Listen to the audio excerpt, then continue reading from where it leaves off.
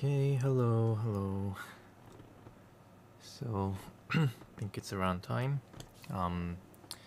This is 10 p.m. Japan time, so I would like to start this week's Houdini Algorithmic Live tutorial. Okay, and the topic for today is to create a wind sculpture called Strandbeest, designed by a Theo Jansen, which he created this link mechanism, to create a simple structures, but creating like a working machine like these by rotating this center rod here, and by doing it, all the other rods are going to move along with it to create this kind of complex working mechanisms. Okay, and I am going to show you how you can do this using a new features from Houdini 18.5 called KineFX, which enables you to create a procedural rigging system.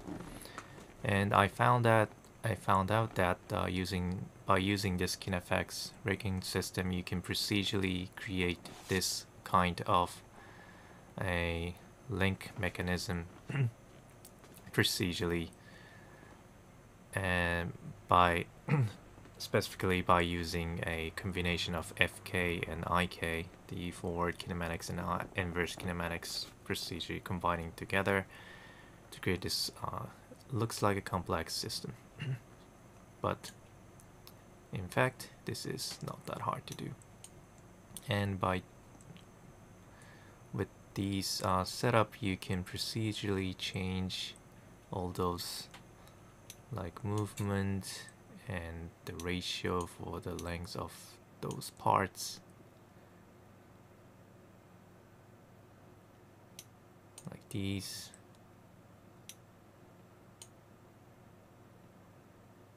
Which could create kind of interesting output. Basically, I'm just creating one of the layer of the Strandbeest and using the same like process over and over again, using for each loop for the other layers, but just shifting the angle a little bit. And what it does here is that I am just rotating this center rod right here that you see right here.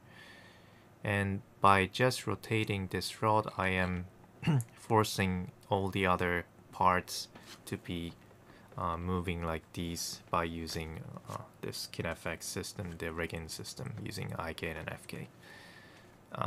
Previously, I tried creating this Strandbeest in other way by using all the rotations functions using trigonometry like cosine and sine, and it did work well, but you do need it to calculate a lot of like transformations for each of the part.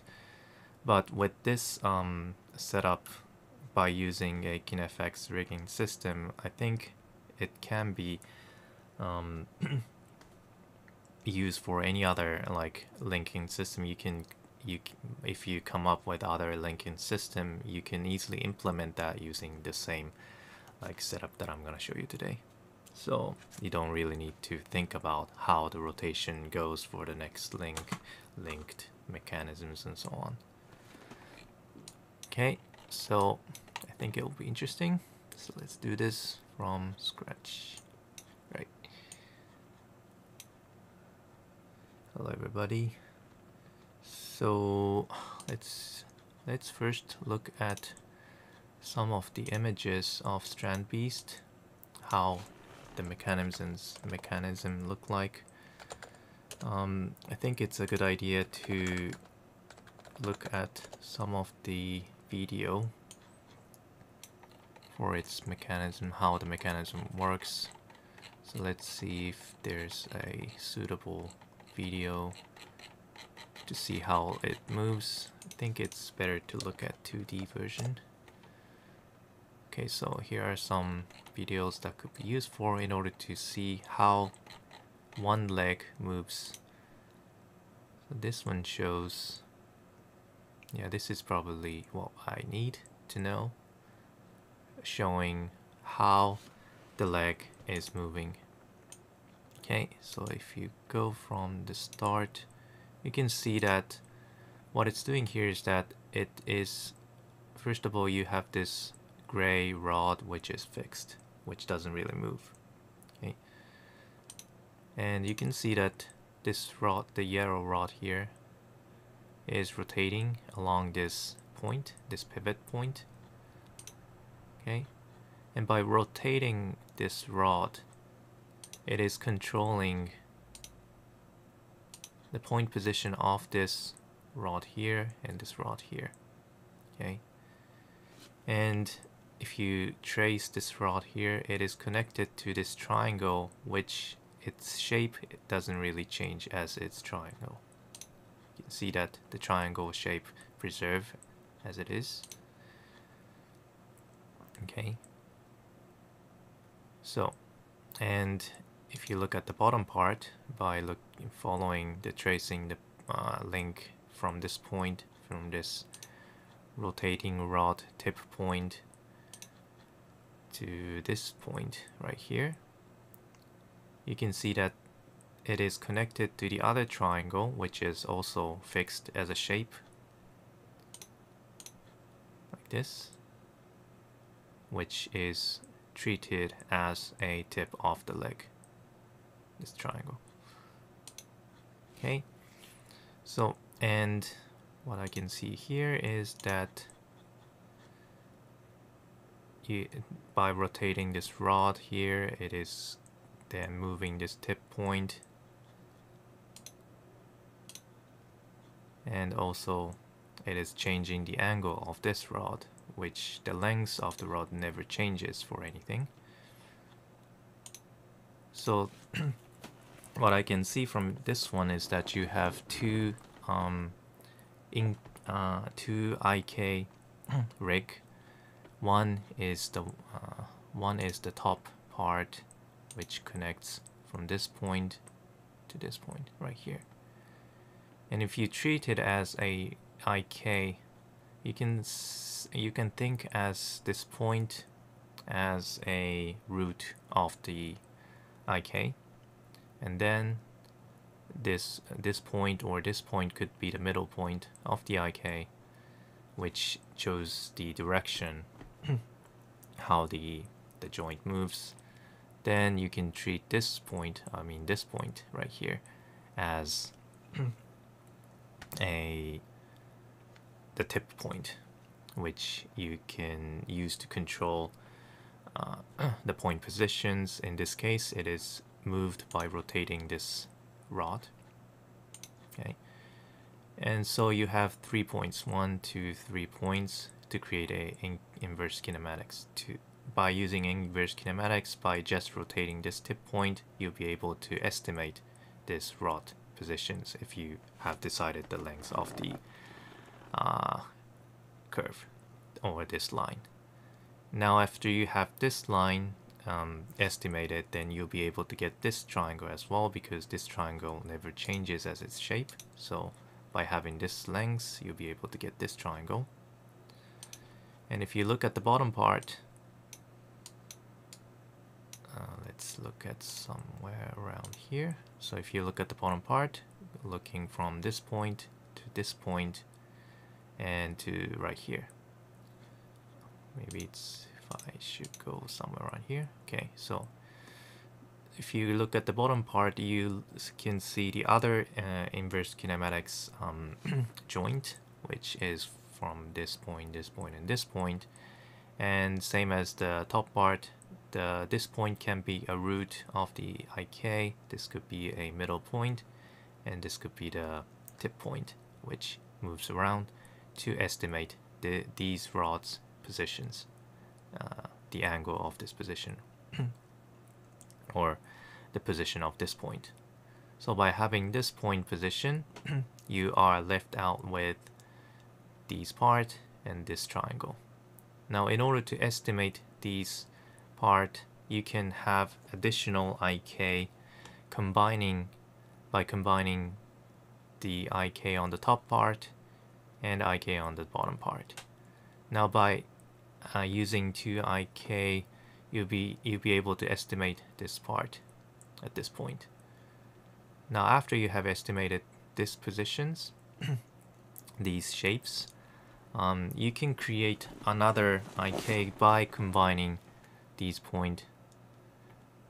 these 2 points like these, like this 3 points. So having 1 point here as a root, having another point here, somewhere around here to the middle point, and somewhere third point somewhere around here, tip point, which connects with the bottom part. Okay, so it's more like linking the IK to the another IK. Okay, and after you have estimated that positions, you'll be able to estimate this shape, because this triangle is fixed, and it is fixed based on this edge. So once you have this edge, you'll be able to create this triangle procedurally, or just like a geometrical calculations, because it is always aligning to this length. So that's the rule here, and by understanding this rule, you'll be able to calculate. You'll be able to easily estimate or simulate this linking system. Let me check. Something seems to be wrong with the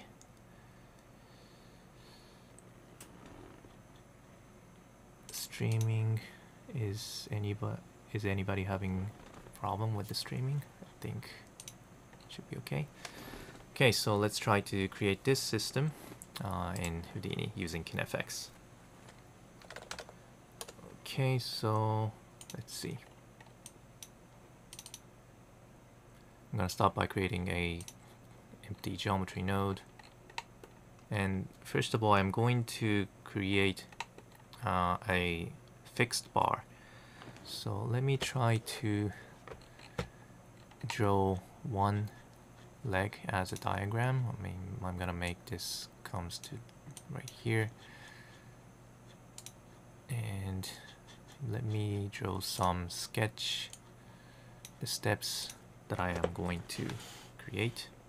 Okay, so what I am going to do, first of all, I'm going to create a initial positions of the this Strandbeest leg.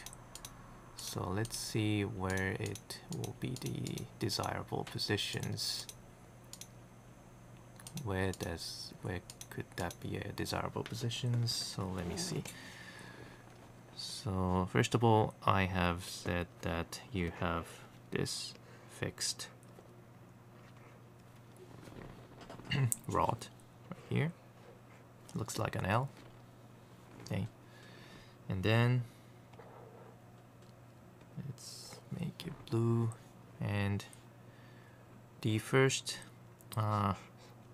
things you want to set is the rotation rod and angled initially at some degrees. Okay, so I'm gonna create this rod first initially, and you can decide the angle and the length, which will change how the legs moves later on. Okay, now after you have decided that, you want to create two linking system. I mean, two IKs. One is gonna look like this, and use this point as a root, this as a middle, and this as a tip. Okay, and another IK, which is connecting somewhere around here, connecting to the same tip point. Wait a minute, I made it wrong. Okay, let me undo this. This point should connect to this point, the center, the tip point of this rotation rod. Okay, and this green line is also a IK, which is all using this same point as a root, this point as a middle point, and this point as a tip point. Okay. Now, after you have decided all these, and by using by creating these red and green one as an IK, you'll be able to estimate this position right here and this position right here by rotating this rod. Okay, and by having this information from rod to the middle point, you'll be able to estimate this triangle shape. Okay, now after you have got this triangle shape, and this shape will never change in terms of this angle. And you can decide how these angles are, but for the Strandbeest that I'm referring to, this is probably 45 degrees, 45 degrees, and 90 degrees right here. Okay, now after this, after having these triangles, you want to have another IK, which is to connect this point and this point, which is already estimated. So either point can be a root. Well, let's say you want to make the initial curve like these, and this point will be the middle point. This could be a root, and this could be a tip point for this IK. Okay, so by rotating this original rotation rod, you'll be able to estimate this red and green, and by estimating this green and red lines, you'll be able to estimate this light blue. And after having this light blue lines, you can have another fixed triangle shape, which you want to fix this angle and never changes. Probably this will be 30 degrees, 60 degrees, and 30 degrees. You can just decide it by yourself. Okay, so that's the basic role, and that's what I'm going to create here. Okay, I have a question from Moneyval9. Can you append other geo as a limbs? Let's say maybe mechanical structures. Yes, yeah, you can do that. You can use the KineFX a deform system, or you can just copy the line structures as the base structures and use it as a reference to apply some mechanical limbs. You can totally do that. What I'm going to show you here is just creating the bone structures, but after that you can just use that bone for any purposes. You can either use it for a soft body, or you can use it for a hard body as well. Alright, so let's see. So I am now inside this just move this upwards so that I can see it myself. Okay, so first of all, let's try to create a fixed geometry. I mean the fixed rod, which doesn't really move. So I'm gonna create it by creating the base by using the grid, the simple grid. Let's set the orientation to XY plane. Okay, and so Luca is saying, I think there's a KineFX node to link pack prim to the rig. Yeah, I think so too. I haven't used that, so I'm not sure which one is that. So maybe I can do that in the other videos. If you know how exactly can do that, maybe I can try it today, but let's just try to create the bones for today, and I might take some time. Okay, so I'm going to create the lengths by 5 by 1 like this, And what I'm going to do is to trim out one of the two of the edges, and just left out with these L edge, which is going to be a fixed line that I'm going to use as a bone, the core of this Strandbeest. Okay, and what I would like to do is to use the transform node so that one of the point of this square will be aligned to the 0, 0, 0 positions. So let's set the expression. I'm going to say to the translate x, I am going to say size x multiplied by 0.5. Okay, and I am going to also bring this down by minus size y multiplied by 0.5.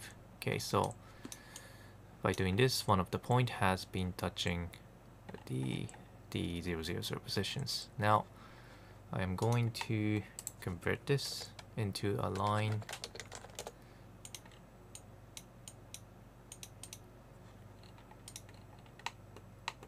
Okay, and just delete two of the points, two of the lines, or just delete one point. In this case, I would like to delete this point right here, number 3. So I am just going to select that point, or maybe select these primitive and delete it. Okay, so that you are left out with just these 3 points and 2 edges. Okay, now I am going to group this as a primitive group. Let's call this core. Okay, let me also save this somewhere.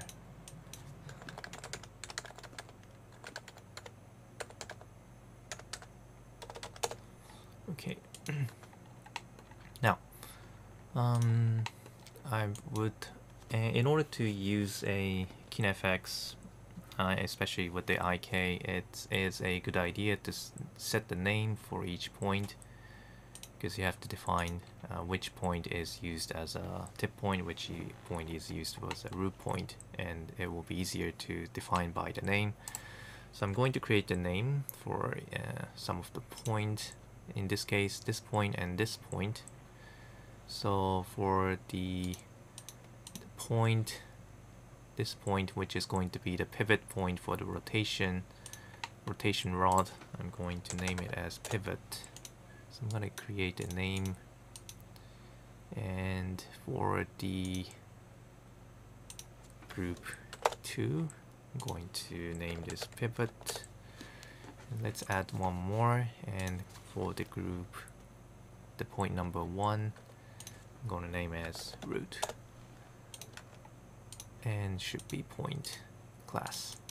Okay, let's check that out. I'm going to go to the inspector geometry spreadsheet to the point, and I can see root and pivot.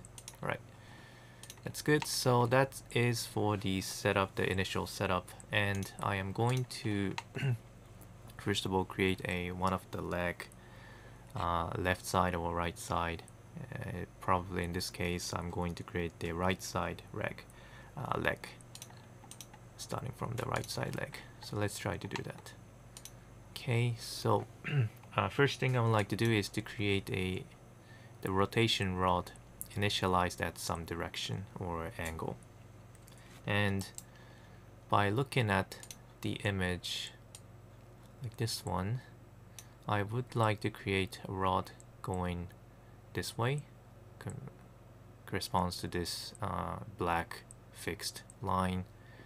So probably around 30 degrees from a top direction going to the right side, to the clockwise direction.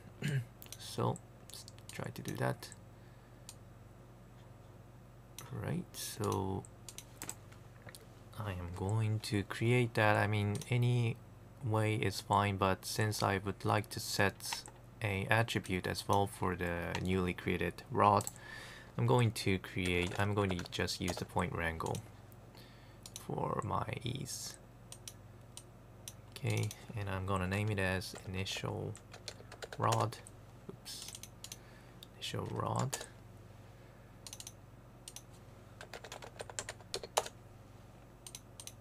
And since I would like to create the rod from this point, which is a pivot point, I'm going to set the groups to a name attribute equal to pivot. Okay, now let's try to create that. First of all, you can define several parameters for this rod. One is the angle, one is the length. So let's try to have that parameter. Okay, so float a angle and float length rod length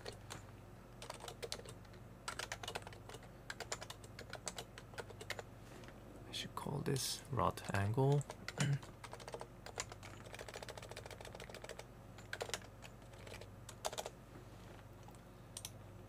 By the way, if anybody of you have understood what I am going to do by the sketches, I think you can just do it by your own process. The process that I'm going to show you is just following the sketch that I have drawn, and as I explained how you create the IK system.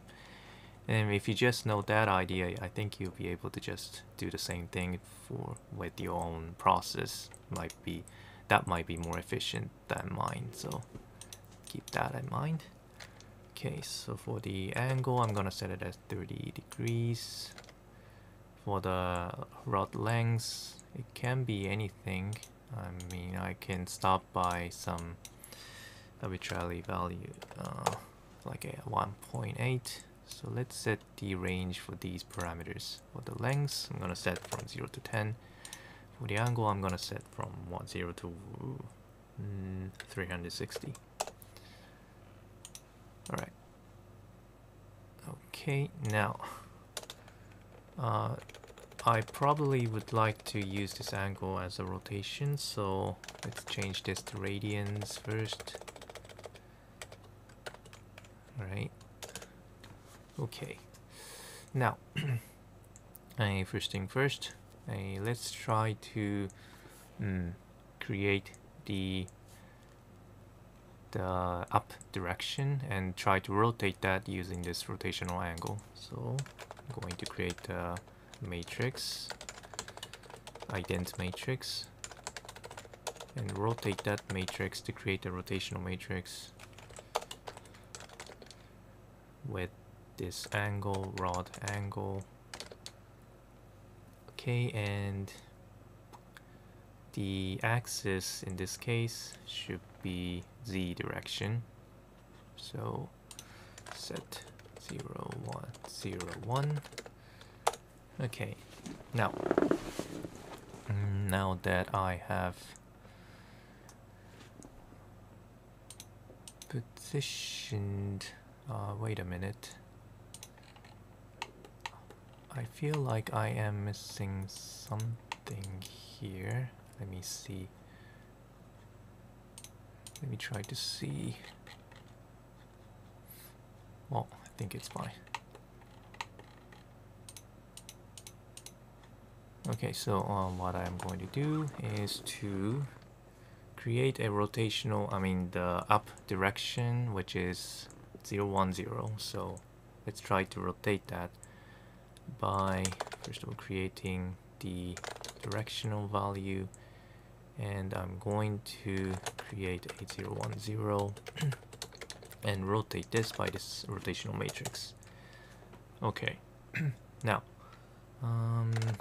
I am going to create a new point,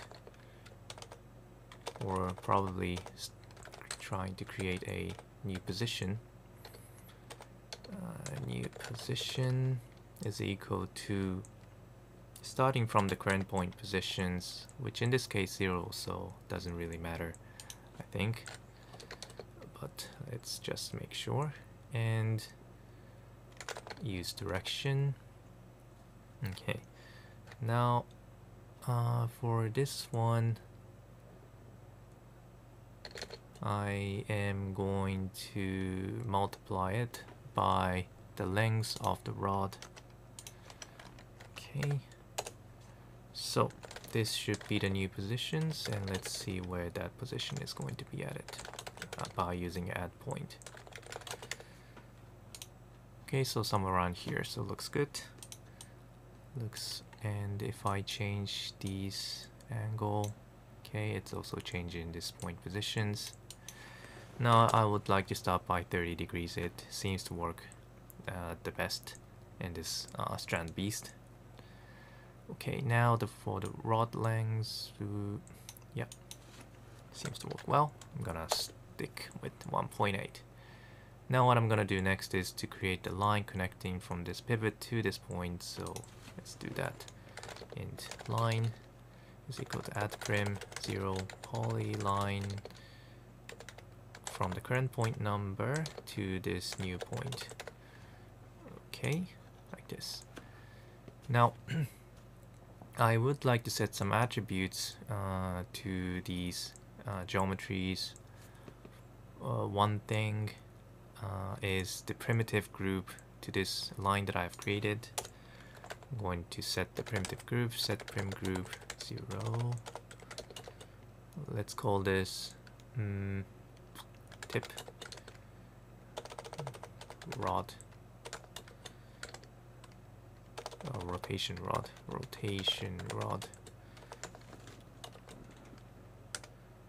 to the line that I've just created. And also for the new point that I've created, I would like to set an attribute which is later on going to be used as a tip point for this inverse kinematics for the red one and this green one. So I am going to name it as a tip by setting the name attribute. So set point attriv 0, name to this new point with tip. Alright. Okay.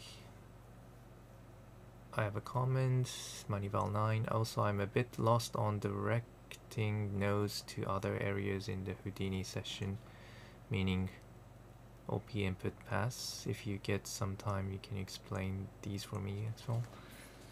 A bit like directing nodes to other areas in the Houdini session. Okay. I see what you mean. Yeah, if I got some times after these, I will let me see if I can explain that. Okay, so let's see. So that I have just created this rotational rod. Currently it's not rotating yet. I'm gonna rotate it later. For now, what I would like to do is to create an initial geometry as a static state. So first thing to do is to create the static rod, static like these shape on the top and static shape on the bottom. After that, you can try to rotate this rod to calculate the inverse kinematics for the top and the bottom using the existing geometry. Alright, so let's try to do that. Okay, so let's try to create those shapes for the top part and the bottom part. In this case, what I mean is this red lines and green lines. So 2 lines for the top, 2 lines for the bottom, and meaning you have to define this M positions, the middle positions for the red and the green, initially anywhere you want. So what I'm going to do is I'm going to look at this sketch, and let's say the middle point is 90 degrees from this edge, right, the black edge. And for this one, I'm going to estimate that the length of this green one is same as this black one. I'm not sure if that's what I did, but let's estimate that. I mean, you can just use any other like random values by yourself, but to make it a bit simple, I'm going to link those lengths together. But don't forget that you can just change it by yourself if you want. Although the result might not look like the original Strandbeest, so that's the downside. For this, for this tutorial, I would like to create the Strandbeest as it is, so I'm going to try to follow the original shape. Okay, so let's try to create another point wrangle. So, I'm going to connect this initial rotating rod to this first point, first input, and let's name this top IK models. Okay, and I'm going to create two parts, one on the top, one on the bottom. Starting from the top.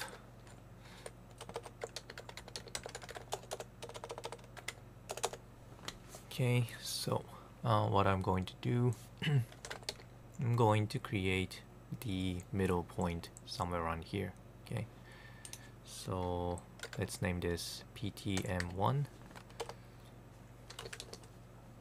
and use the add point 0, and the position will be, okay, first of all I have to define from which point I should start calculating this point positions. So I'm going to set the group name is equal to root. The root is this point right here. So from this point I'm going to try to go upward and go to this direction. Okay, which should be the easiest way to create this top part, because you just have, from this point you just have to go upward to the y direction without any angle, so should be easy. So the first point is going from the current point position plus set 0 0 0, and the second value should be the length of this edge. Now what I would like to do is to set the edge length same as this grid width right here. So probably it's a good idea to parameterize this one so that I can link it all together. So I'm going to create a null node to have all those parameters that I would like to control later on. So the first value is the size of the rod, size of this fixed grid. Now the x, oops, probably I should make it as a float. So core x size, and you have core y size as well, core y size. Let's make both of them from 0 to 10. Now I have also created this parameter for the rod, so let's also have that. Drag and drop. I'm gonna call this rod angle, and this is the initial rod angle, so I'm gonna make sure that I'm going to name it as initial. And for the rod length, I'm just gonna call rod length. Okay, everything looks good. Now apply, accept, and set the core x to 5, core y to 1, and I'm just going to copy this parameter, paste it right here. Copy this parameter from the y value and paste it to the y. Alright, and then use the same parameter, which is this x value, for these this line length. So let's try to get that value float. Core X CHF. We'll promote it. Link by base relative reference, not dy, but x. And in this case, you have 5, so you want to have this core x to y directional value, and the new point will come somewhere around here. Okay, looks good. Now, what I want to do now is to have this point right here, so that I can connect these points together to create this top IK lines. So to do that, I need to know the point number of this point right here. You can just check that by showing the point number like this, but to make it safe, I know that this point this point has a name called tip. If you look at the geometry spreadsheet, you see that the point has its name called tip. So I would like to try to find out the point number by this name attribute by using the ptt1 is equal to find attriv val from 0 point class.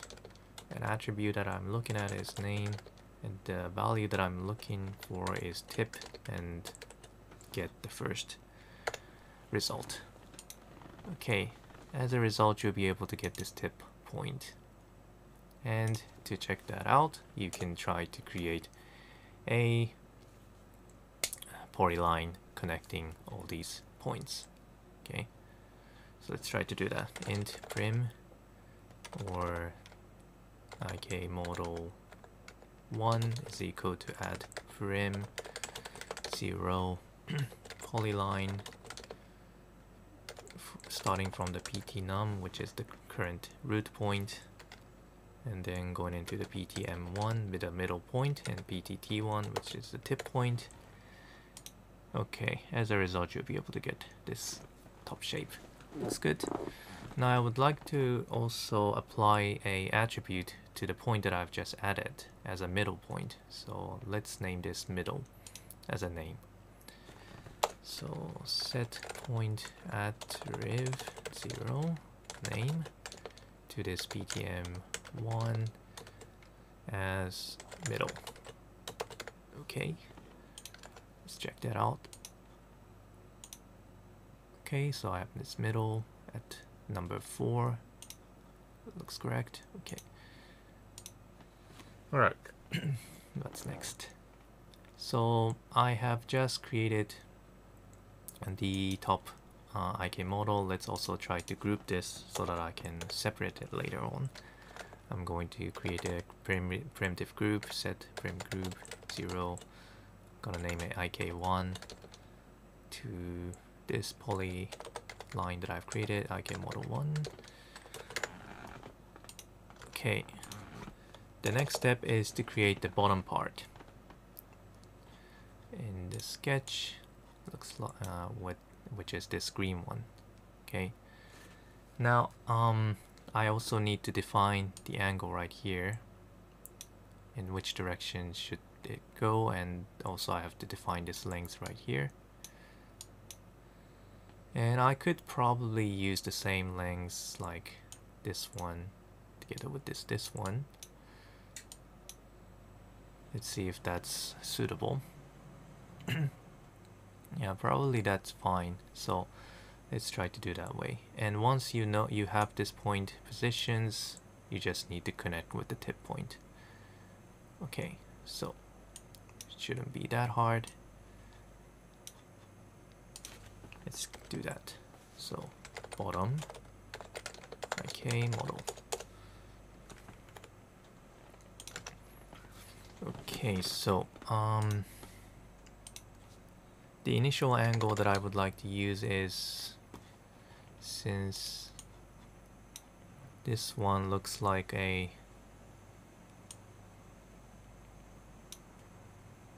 the polygonal triangle, which means that all the lengths of this triangle seems like the same if I just look at this part. So let's try to make the initial angle as 60.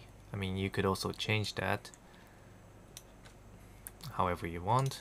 You can also parameterize it, but in this case I'm just gonna fix it because I don't want to have too much initial parameters to control with. But depends on you. If you want to control more, you can also parameterize this part as well. So I'm just gonna call this angle and let's say 60 and convert it into radians. Okay, now let's create the middle point too by at point 0 starting from the current point, same as the top part, and then you have to go downward and to a 60 degrees direction. So probably using some simple trigonometry might be a pretty easy to do in this case. So what I'm going to do, I'm going to define the x by using a cosine angle. So cosine angle, and for the y direction I'm going to use the sine with the angle, and for the z it's 0. And you also want to define the lengths, which is same as this core x, so multiply it with this one and see where the point will come. Okay, it comes right here, so looks like first of all you have to make the sine values to negative, probably the cosine as well. Okay, so looks like it's at this correct positions. Now that I have this point, I'm also going to apply the name attribute, which I have done right here. So I'm gonna just copy this one and rename this to PTM2. Then I'm going to create the primitive, the polyline connecting the root, the middle point to the tip. Now I already have this tip number right here, so I can just reuse it because it doesn't really change. So I'm gonna copy this part. IK model 2 is equal to add prim polyline ptnum ptm2 and ptt1. Alright, looks good. Now let's also apply a group to this bottom IK. I'm gonna name it IK2. Okay, that's probably it for this initial geometry, initial inverse kinematic geometries. That's good. Alright, so let's after having all those two geometries, what I'm going to do is to separate them, and probably using something like split. For the first input, I'm going to get the IK1,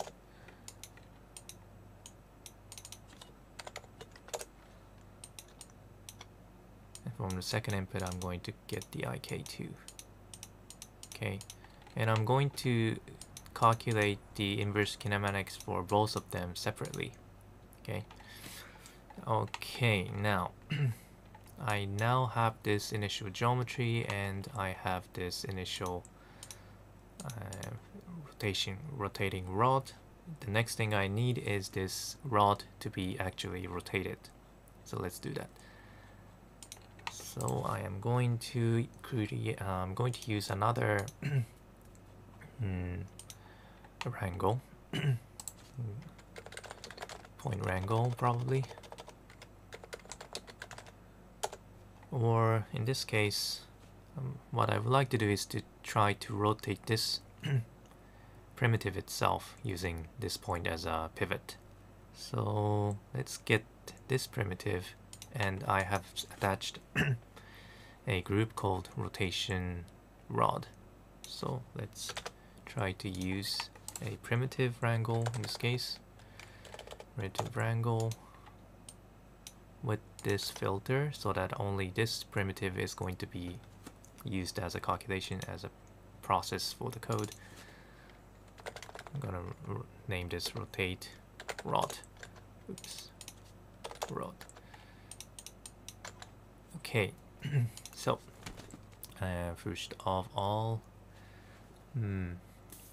what I would like to do is to get the point list from this primitive. In this case, you only have 2 points, the starting point and the end point, and I'm gonna use both of them to calculate the rotation.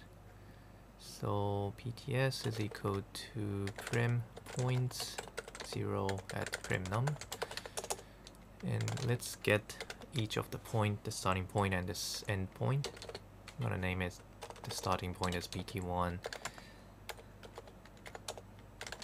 and end point as PT2. Okay, now let's get the point position for both of the point.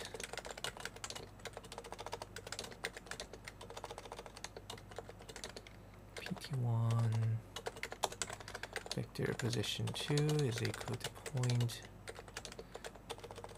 PT2. Alright, now that I have these 2 points, the point 1 will be the pivot for the rotation, and the point 2 is the actual point that is going to be rotated. Okay, so now is the time to create a rotational matrix for the rotation. I'm going to create the ident first, use the rotate with some angle. Now I haven't defined the angle yet. Let's just say angle for now and set 0, 0, 1 as our rotational axis. Now let's now try to create this angle value. And since I want to make it as an animation, I'm going to make the angle based on this frame value. Okay, so let's see what's the good value for the angle. I'm gonna start by creating the angle by trying to divide the current frame, or I'll just test it by just using the time itself. And later on I'm gonna make it more sophisticated so that you can create the loop animation. Alright, for now it doesn't really loop, but it should be fine as a testing. Okay, now that I have set the angle, it's time to actually rotate the point position 2. To do that, first thing you need to do, I'm going to create the new positions, which is the copy of the position 2, and oops, spell mistake. Then you first want to subdivide with the position 1, which is the pivot point position. Then you can multiply with the rotational matrix to actually rotate it and bring back the pivot position. And then this new position will be the rotated new point position 2. Okay, so let's update the position 2 by set point attrib 0 p to pt2 with this new position. Okay, if I play it, okay, it's rotating like this. Now I'm not sure which direction is the right way to rotate. Currently it's rotating clockwise, so let's assume this is fine. Now this seems a bit too fast. Maybe I should apply this real-time toggle. Okay, looks good. Now let's try to test it out, the inverse kinematics with this point. So right now you have this rod rotating, and the tip point of this rod is actually the tip point of this inverse kinematic. And since I am going to create the inverse kinematic inverse kinematic for using this geometry for the top and this geometry for the bottom. And as I said in the sketch, for this top part, this point is going to be used as a root, this point is going to be used as a middle, and this point is going to be used as the tip point. Now currently, after I have rotated this tip point, the position of the tip point is not aligned, but by using the inverse kinematics, you can use something like point wrangle to fix this position so that it always attach to this rotating tip point, and as a result it will calculate the correct position for this middle point by preserving the length of this edge, and as a result you'll be able to create this kind of a simple mechanism. Okay, alright, so let's try to do that. Okay, so and this part is the actual KineFX part. So first thing first, I am going to set up the do the initial setup for the rig. Use it for the KineFX by using the rig doctor. So that I can convert this rod as a rig. Now I'm seeing this edge right here, but I shouldn't be displayed. Okay, that's gone. Now I'm also going to check this initial transform so that you'll be able to get all those necessary transformation, which is going to be necessary later on. All right, now next thing I want to do is to move this point right here so that it always aligns with, it always fixed, it always move toward to this tip point, the rotating tip point. Okay, so I'm just gonna do that by the simple point wrangle, just by transferring this point, just by moving this point to this point. Okay, so connect this output of this rig doctor to the first input, and for the second input I'm going to refer to this rotating rod.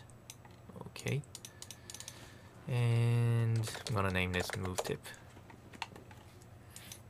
Right, and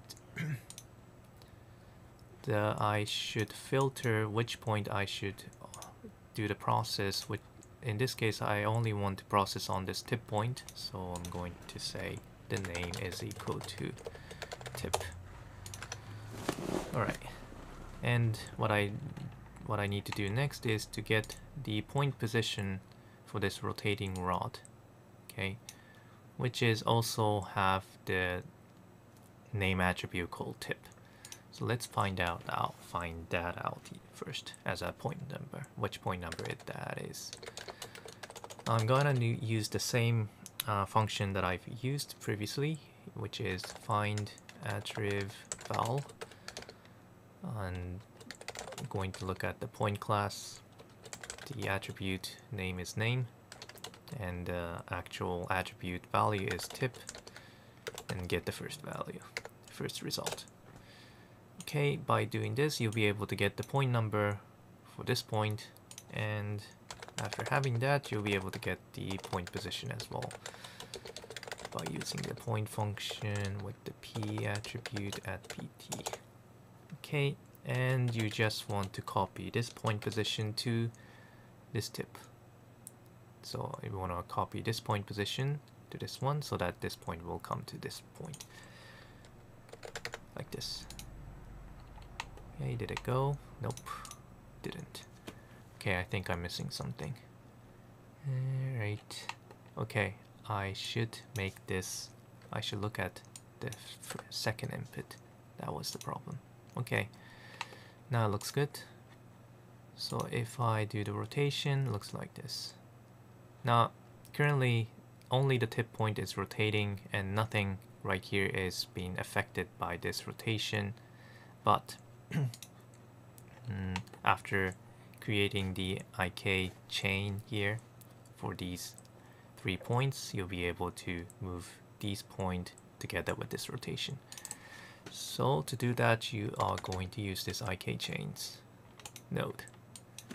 Okay, the first input is going to be the initial positions where the kinematic lines, okay, kinematic model and the original rod positions is aligned like this.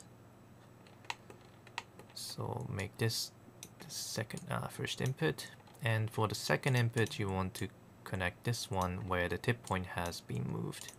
Okay, and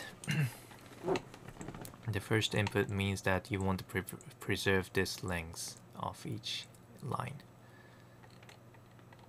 Okay, now the next thing you want to do is to go to the IK chain and set some parameters. Which one is going to be used as a root, which one is going to be used as a middle, and so on. Click plus, you'll be able to get one IK chain. Now the root name is root, the middle name middle, tip name tip, and you also want to set this part as well, the twist name. I mean, in this case you don't really have a twisting, but let's just say just set that middle, and goal name is tip. This one goes this one and this one, and set the blend to 1. Okay, I think that's it. And by doing it, let me also show up the rotation rod, and if you play it, there you go. You have a initial IK leg, I mean the link mechanism. Alright, so do the same for the second IK, the bottom IK, which probably pretty much the same things that I'm gonna do. Copy the rig doctor and move the tip. Okay, let's test this out. If this is working. Yeah, it's working. And do the IK chain.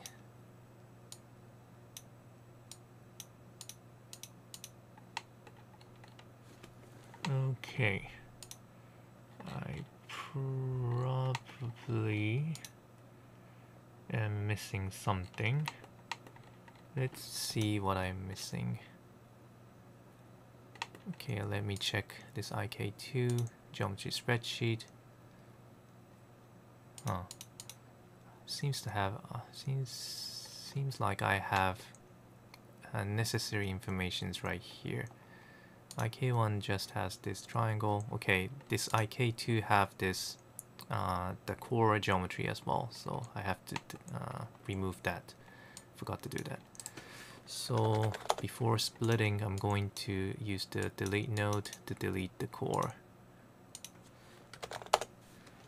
Right. Actually, I also need to delete this rotation rod as well. So okay, instead of using the split, I'm going to use the to delete node and just pick up the IK1, delete non-selected, and IK2, delete non-selected.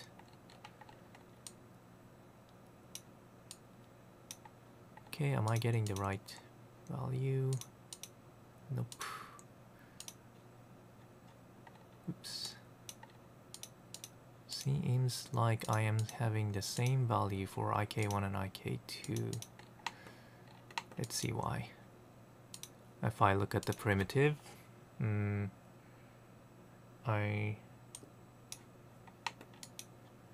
one, IK1, IK2, okay. So I think I set the group to the wrong model. Okay, this has to be IK model 2, where I have attached the IK2 group. Okay, now it should be correct. You get the top IK model, the bottom IK model. If you go back here and show up the rotation rod and see, okay, looks like it's working correctly. And if you combine all these, looks like these. Nice. Alright, so next thing you want to do is to create this triangle shape right here on the left side of this red IK, the top IK, which is the fixed shape which rotates along with this side edge. So that shouldn't be that hard to do. Let's see how we should do that. Okay, so I'm gonna do it by referring to this IK1 right here and try to pick this edge and try to create the triangle. Alright, so let's do that. I'm going to let's see which wrangle I should use. I am going to use the does this one have a primitive attribute? Actually no, this is just a single primitive. And okay, well, I guess I should just use the point wrangle for this one, as starting with the root point.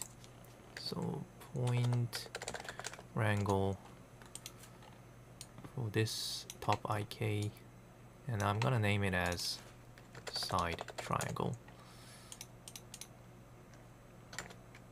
Maybe 1, or I'll just say side triangle.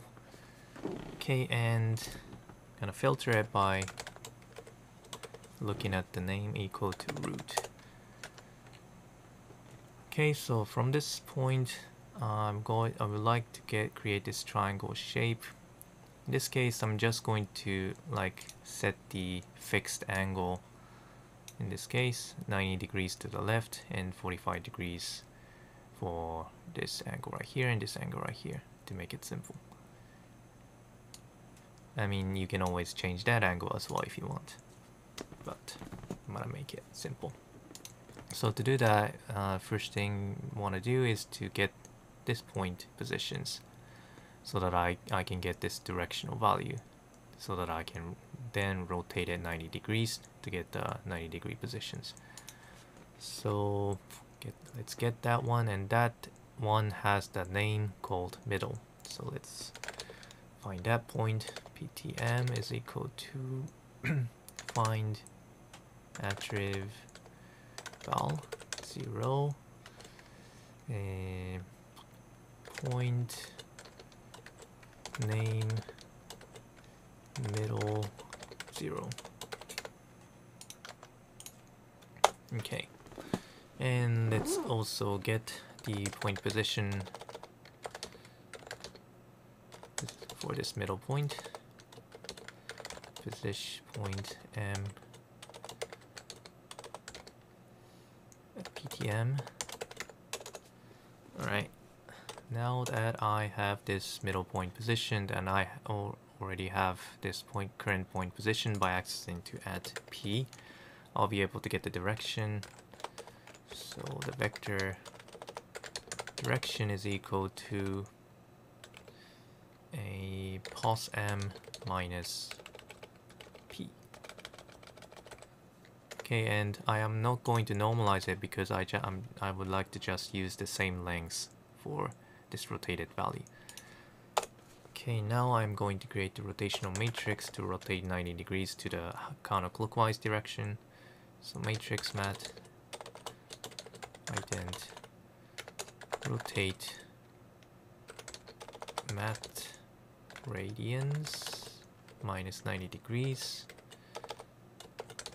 with 0, 0, 1 as an axis, and rotate this direction with the matrix, and then get the new position by adding the current point position plus the direction. Alright, and I am going to add a new point at pt at point 0 new positions, and it comes somewhere around here. Looks good. Looks like the correct positions. Now, in order to create a triangle shape, what I am going to do now is to just create, let's see what kind of shape I would like to create. I would like to try to create this kind of shape, this kind of triangle, from root to this point to this point. Okay, and I'm not going to create this line because this line is already being used by, created by this top IK model. So I'm just going to create this polyline going from this root to the middle point to this point. All right, so let's do that. And polyline is equal to add prim 0 polyline from ptnum new point to the middle point, so ptm. All right. Okay, let's also set the group to this new primitive. Set prim group 0 try side try to this polyline.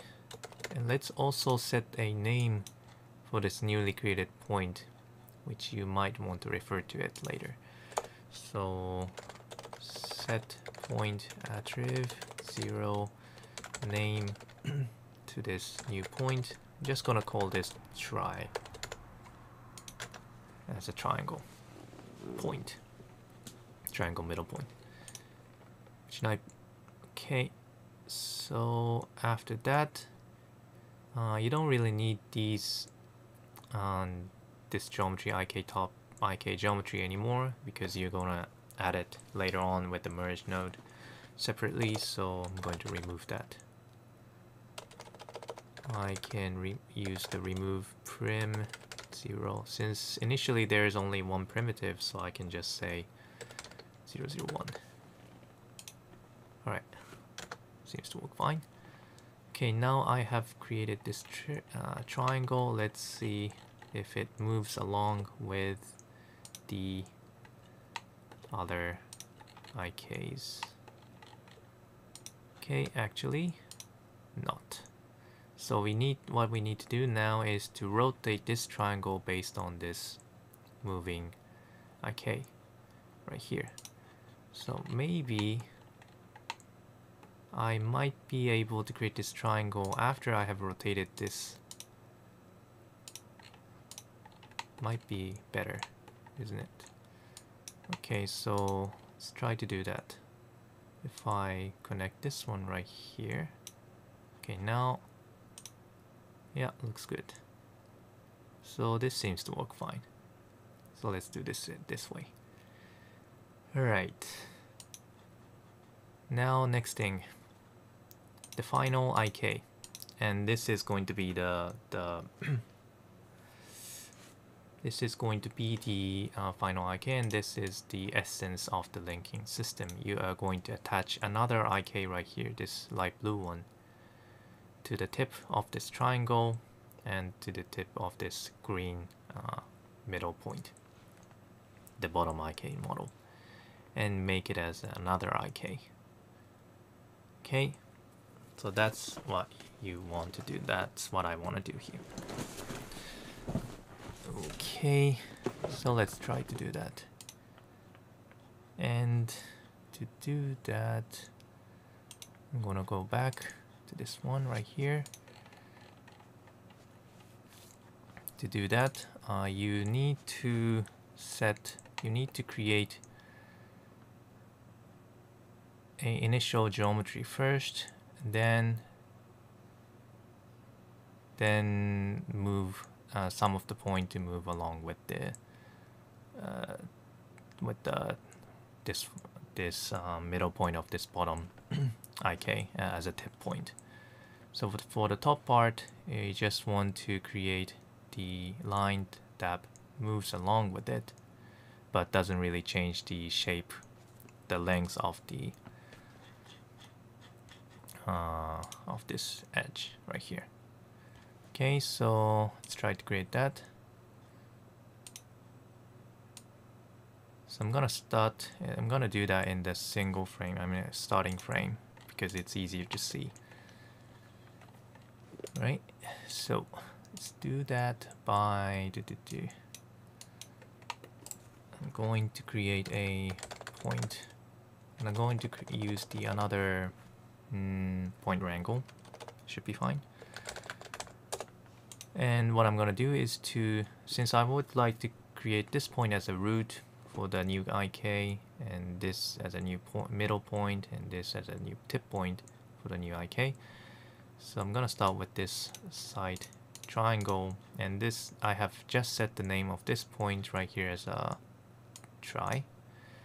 So I'm gonna filter it by saying name is equal to tree. Alright. And let's name this bottom IK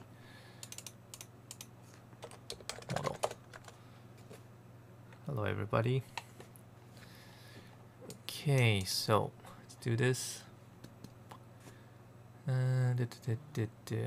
So first of all, I'm going to I think I should replace the point name for this one. Currently it is named as try, but since I want to use the IK to make it simple to understand, I'm going to rename the name attribute as root. Okay. Now, next, I am going to, let's see what kind of shape I need to create in this case. So in this case, if I look at this one right here, at the sketch, let's choose another color. Somewhere around here. Okay, so currently this one has 60 degrees. So probably I would like to make this angle 60 degrees as well. And the length of this one might be better if I share the same length as this value right here, which is equal to this length as well. So which is original core X value. So it will be easier to understand. As a result, this length will also be the core X. And the angle right here, 120 degrees. Okay, so you'll be able to easily estimate this middle point positions. You go down by, maybe you can just use another trigonometry to estimate this point positions, just like you did right here. Okay, so let's try to do that. Shall we? Shall we? All right. So maybe I can just copy where I have used this trigonometry. Where was that? Somewhere around here. This one. Okay, so I'm gonna copy this part and bring it back to the bottom IK. Gonna name it PTM is equal to at point. Now currently I don't have an angle value, but I can just say 60 degrees. Now, as I said before, you can also parameterize this if you want. I'm just gonna fix it as 60 for this one. And you also need this core X parameter, so let's have that. Core X is equal to core X, which you can reference from this core X size.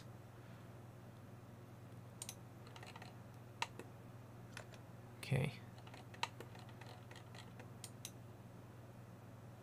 And paste it right here.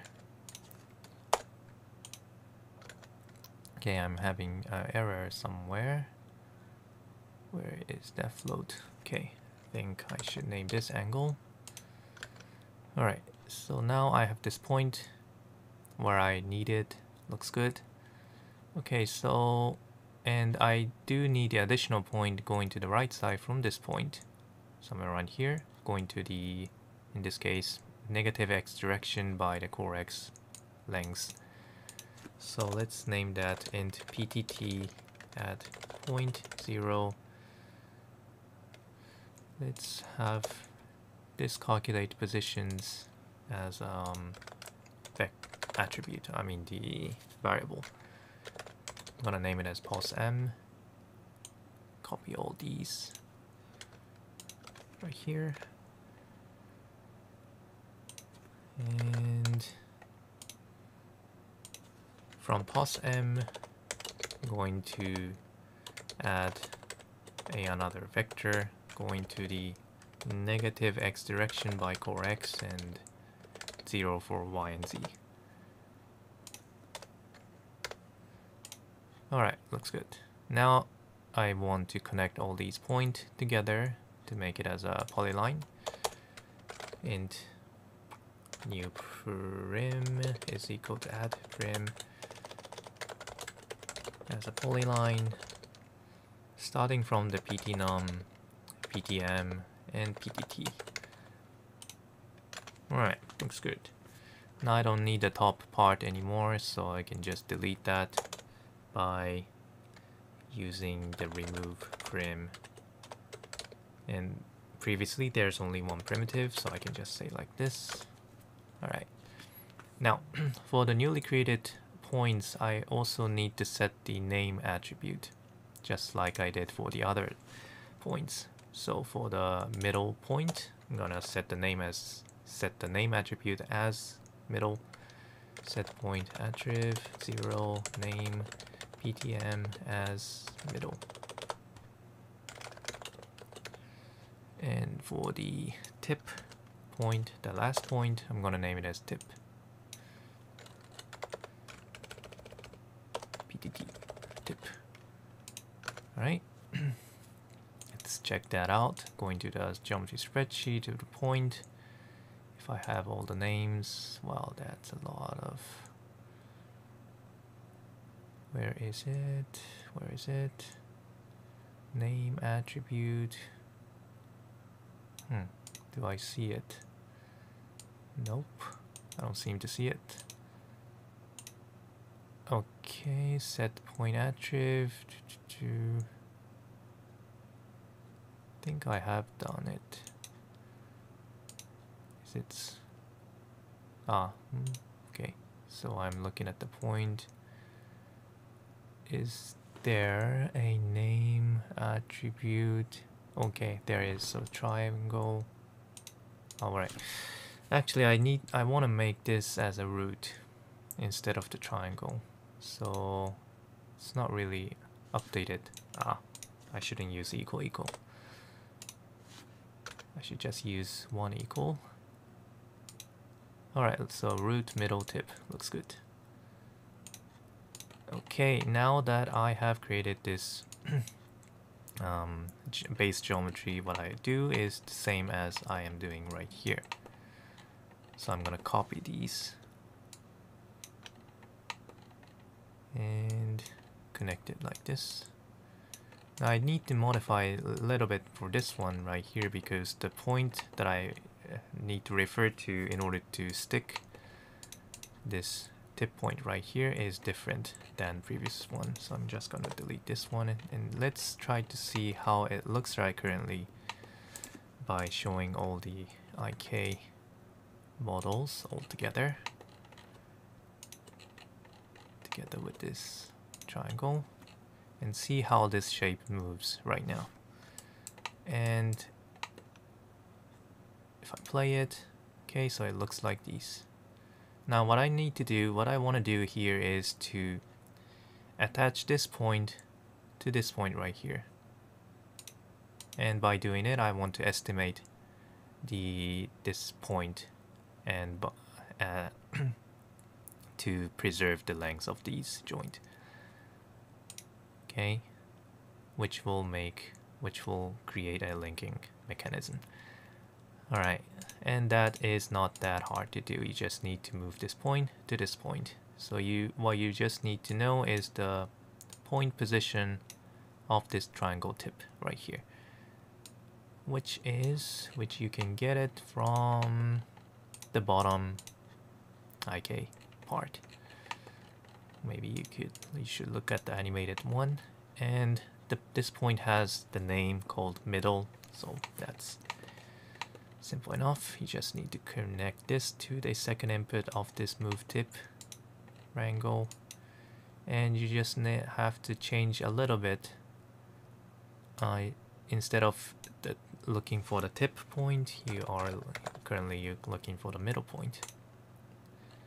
Alright, and as a result, the tip point now changes, and by using IK, you'll be able to preserve the length of the okay, now it's flipping a little bit. That is because if you look at right here, at some point it just somewhere around here, you can see that the direction just flips like these. So that's kind of a problem here.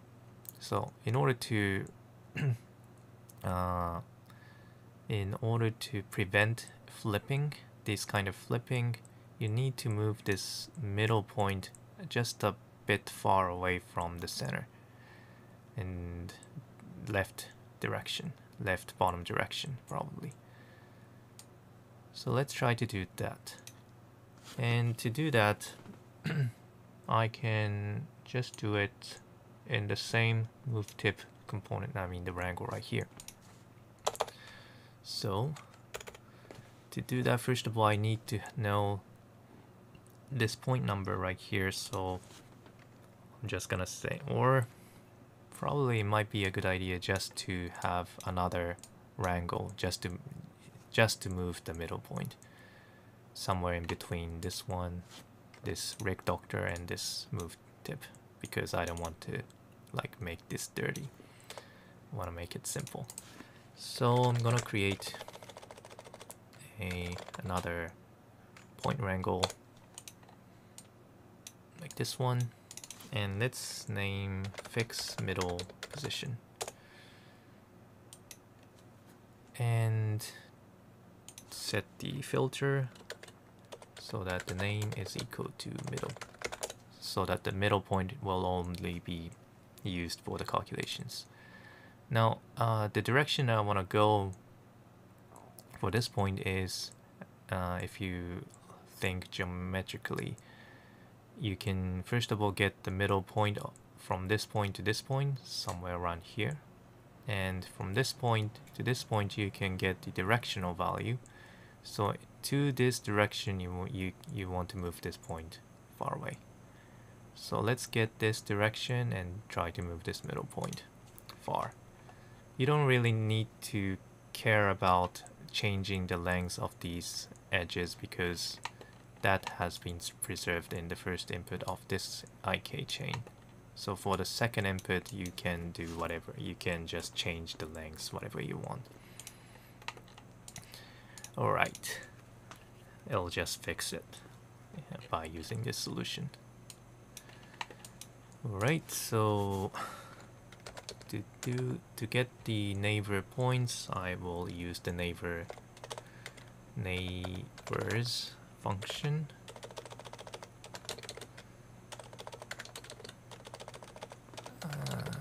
Neighbors like this. Oops,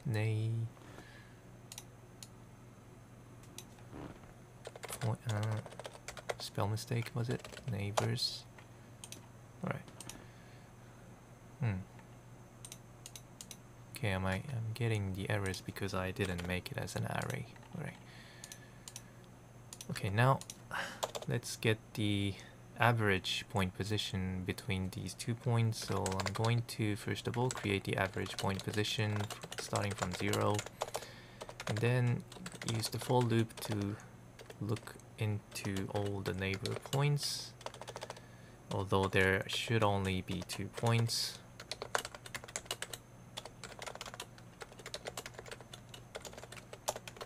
And get the point position for each neighbor point. accessing to a point attribute.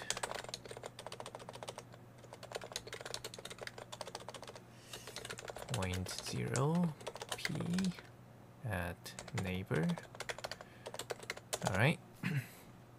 Now, and what you want to do is to add it to the average point position variable right here.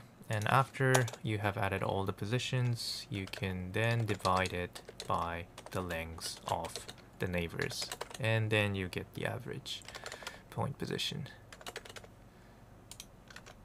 Let's make sure that I'm going to divide by the float value.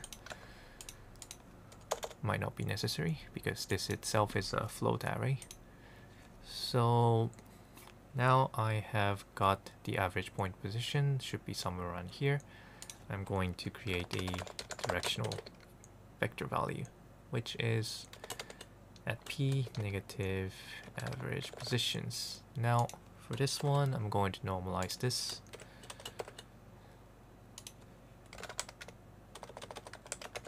And set the length to a bit really high value, like, I don't know, 50 or something. Any value is fine. I mean, even 100 should be fine. And then move the point to that direction, which will create kind of a too much exaggerated middle point positions, but this is to prevent the flipping, and that's the only purpose. And if you play it, no more flipping happens, and if you go to the IK chain, looks good. Everything looks good. Now, at this point, let's try to merge all those IKs and fixed triangles to see how it looks like. So this one, this side triangle right here, and this K right here. Okay, and it might be a good idea to colorize differently for now to see which one's which. So I'm gonna set the top one to the red, the bottom one to green, the side triangles to orange, and the bottom IK to be light blue. Alright. And I am also missing the core, so let's also add the core, which you can get anywhere because it doesn't really move, so probably you can just get it right here, just directly connecting this one like this.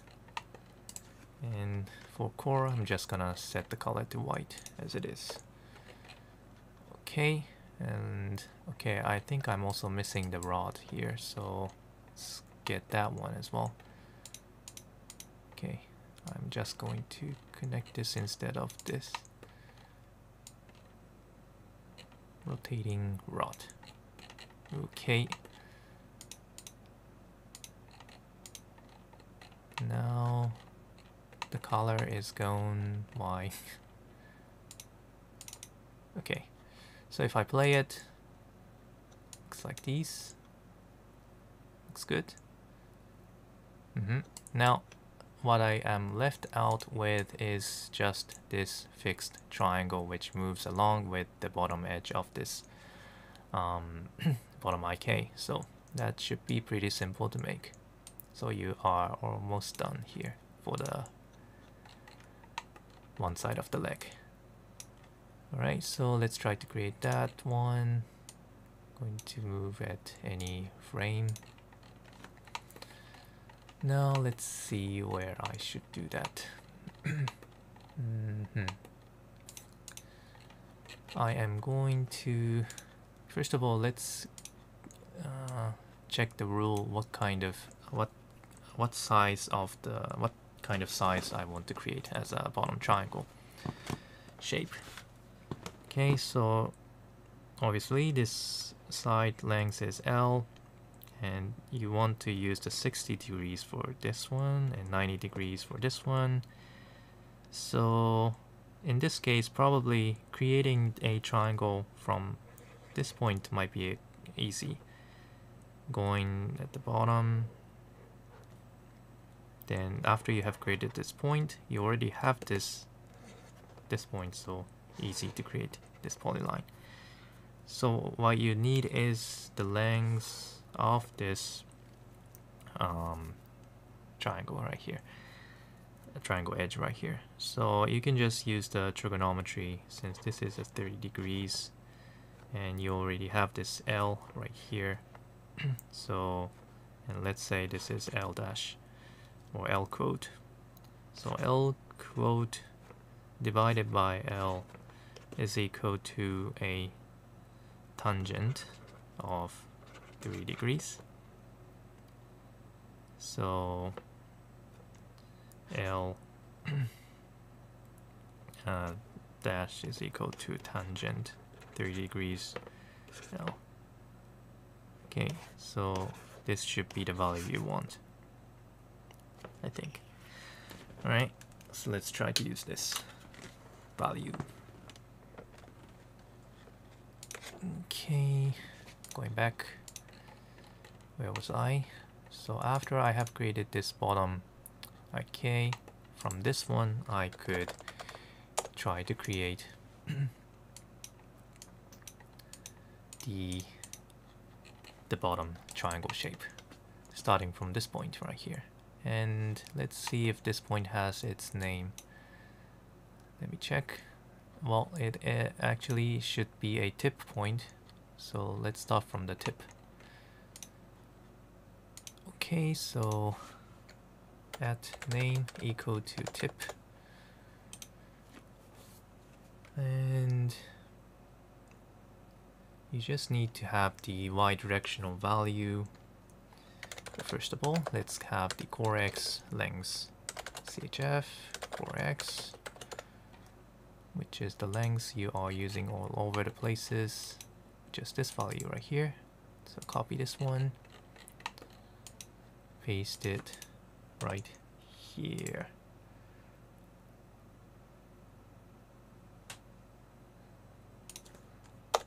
All right, and what else?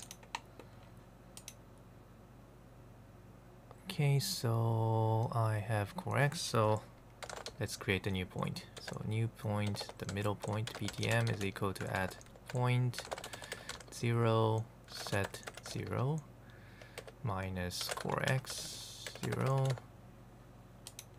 Oops, not to. Okay, something is wrong. Okay, what I need to do is adding from the current point positions. Alright, and this actually is not the core x, but I have to use the same equations that I have used here. L divided by tangent 30. So core x divided by a tangent of radians 30 degrees. Okay, so the point came here. Now I can create a new polyline. Add prim 0 ptnum ptm, and I don't really have this point number yet, so I have to also find that one. Let's do that. So int this is actually a middle point, the middle named attribute. So I can create, probably I shouldn't name this one as a PTM, but let's say PT1. And for a PT2, that is, I can get that by using a find attrib val 0 point class name attribute middle, the first result. Okay, and then PT2. Oops. should change this to PT1. Alright, looks good. Now you are ready to go. And let's remove the original this geometry right here. So remove trim 001, just like I did for all the other stuff. Okay, it's not deleting. Maybe it's a cache problem. Hopefully. Is it? If I look at there's only one primitive, so I guess this is just a cache here. Yeah, I think so. Alright, so let's color this to another color. I'll just use the same orange as a triangle. Let's combine it right here. Okay, and everything is set for the one leg. Okay, something is wrong here. Okay, right. Okay, what I did wrong is I kind of actually needed to use this direction and rotate it 90 degrees. I cannot just move to Y direction directly, so that was the problem. Okay, sorry for that. So yeah, that was the problem. So to do that, you actually need to get this point first. I'm going to move this right here and get that point position. I'm gonna name it as pulse M, and you get the point position like this. Alright, now I can now calculate the directional value. Vector direction by subtracting position and subtract by the current point position. Alright, now I can also create a matrix, rotational matrix. Starting from ident, rotate, mat, radians, 90 degrees, to the z-axis, then rotate this direction by the matrix. Now I can probably do what I could do here is keep this tangent value, but instead of using the core x, I'm going to say tier x divided by this tangent. Oops. And I think I have too many parentheses. Do I?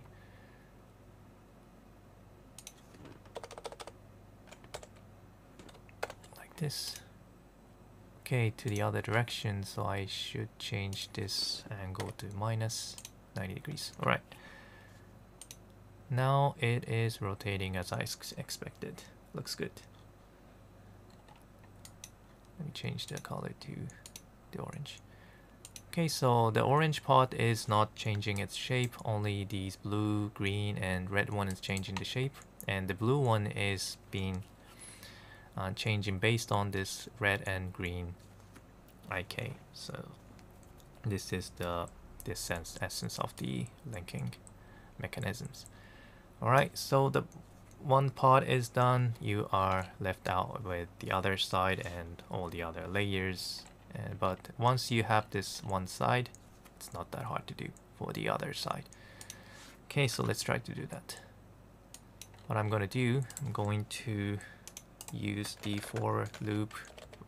I'm going to use the forward number for each number. Just set it to 2 so that I can have the left side and the right side. And connect it where I should connect. Connect it right after the name, the initial setup for the core. So somewhere around here. And bring the end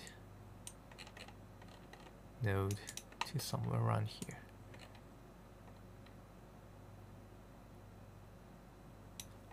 Just cover it up and connect it like this. Now currently there are two legs right here, but it is positioned at the same position. So for the second leg, I want to flip it 180 degrees. Okay, I should connect it right here. I should flip it 180 degrees so that I can see the other side. So let's try to do that. To do that, I am going to do a rotation right after this merge node using using the transform node. Okay, and based on the iteration value, I would like to change the angle. So for the Y rotation, I'm going to refer to this detail attribute of this for each count, which at the detail attribute you have this iteration value goes from 0 to 1. So I am going to refer to that value, detail for each count, iteration 0 multiplied by 180 degrees.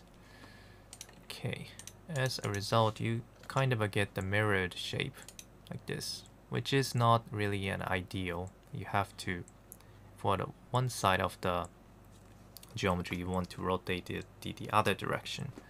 So let's also fix that.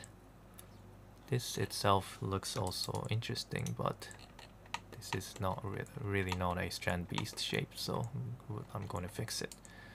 So I'm going to bring this for each count somewhere close to where it controls the rotation, which is this one right here, rotation rod. So what I'm going to do, I'm going to connect this metadata to the second input of this rotate rod and try to use this iteration value to flip the other side, one side of the leg to the other direction. Okay, so let's try to do that. First of all, I'm going to get that iteration value, detail,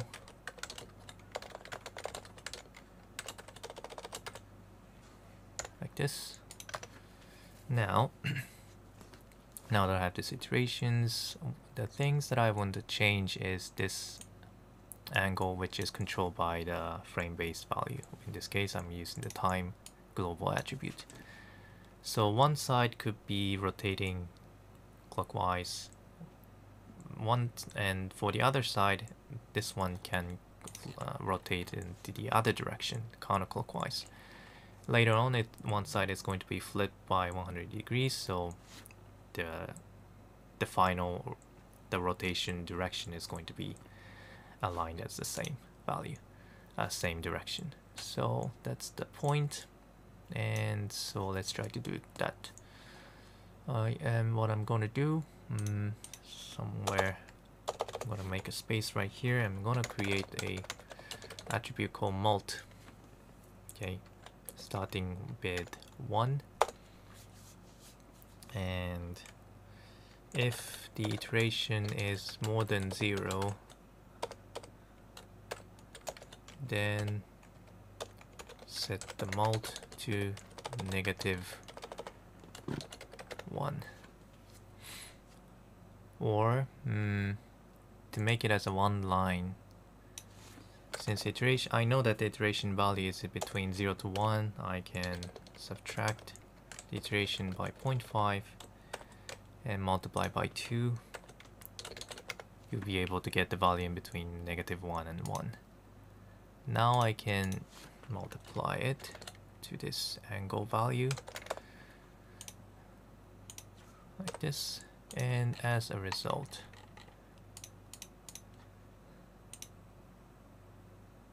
you can see that each leg is rotating in the same directions. Now I want to fix one more.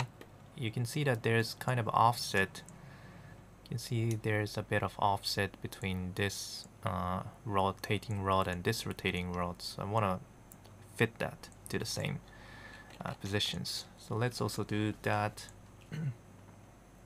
And to do that, I need to add additional angle to one of the angle when it rotates.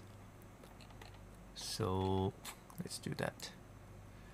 Or I can just try to make it to the same direction. I mean, currently I don't have the offset angle is this value right here. And this is actually the multiplication of multiplication of the 2-time value of this angle is actually this, the offset, the gap here. If I make it 0, it will be fixed. But the rotation might not look clean. I mean, it looks okay, but seems like the original Strandbeest has offset somewhere around 30. So when I change this initial angle and when I want to fit these angles together, I'm going to copy this value right here, bring it to this rotational rod,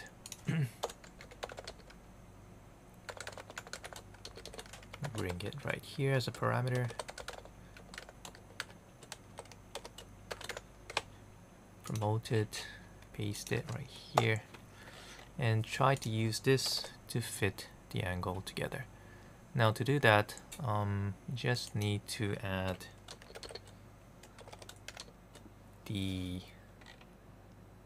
this initial angle, multiply by mult. Maybe the other way. Negative. Nope. Actually not. I probably need to multiply by 0.5. No, actually not. Alright. What do I need to do here? Okay, let me think. So, the init angle is always okay. I needed to convert it into radians. Forgot to do that. Sorry for that. Okay, so now plus init angle multiplied by mult. Nope. Oh, I'm missing something.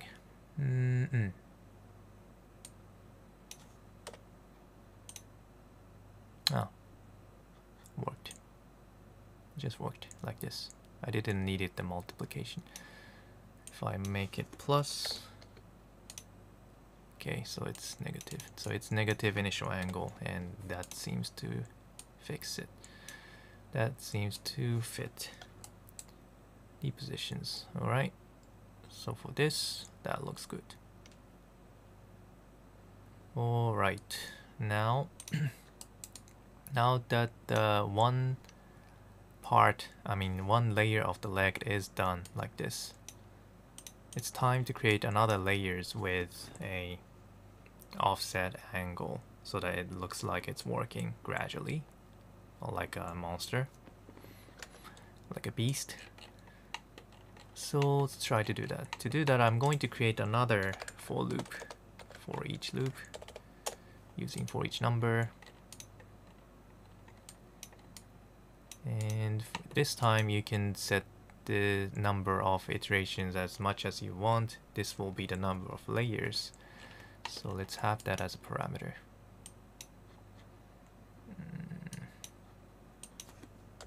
Num layers. I'm gonna go from 1 to 20 maximum. Okay, gonna stop by some low value like 8. Paste it. Okay, so this is going to be coming on top of this 2 iteration for loop.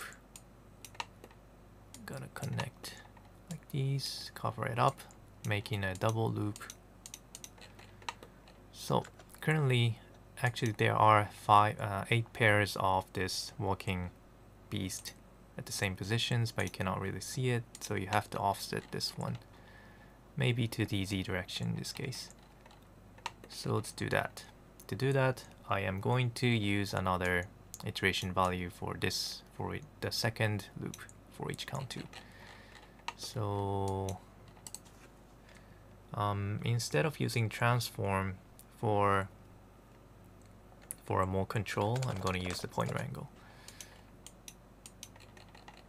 Since I want to also set some attributes for each based on each iterations, more than just moving. So currently the for each loop it is a bit far, so I'm going to connect the null node right here. I'm gonna name this meta 2 and probably connect the other value right here, and let's call this meta 1. Okay, so in order to access to this meta 2 from far away, you can use the object merge.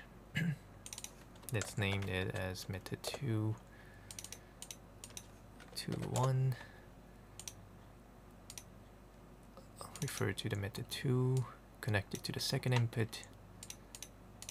Now translate. Okay, first I get the iteration value from the meta node.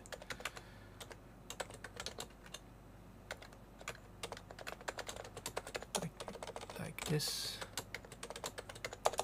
And based on these iterations, you can set like the distance to the Z directions. Now probably it's a good idea to set the length, how much depth you want for these layers.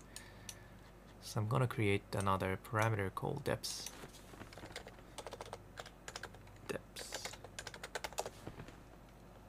From, I don't know, from 0 to 50 or 100. I don't know what's the best value for this one. Let's copy this and paste it. Let's bring this depth value to here as a parameter.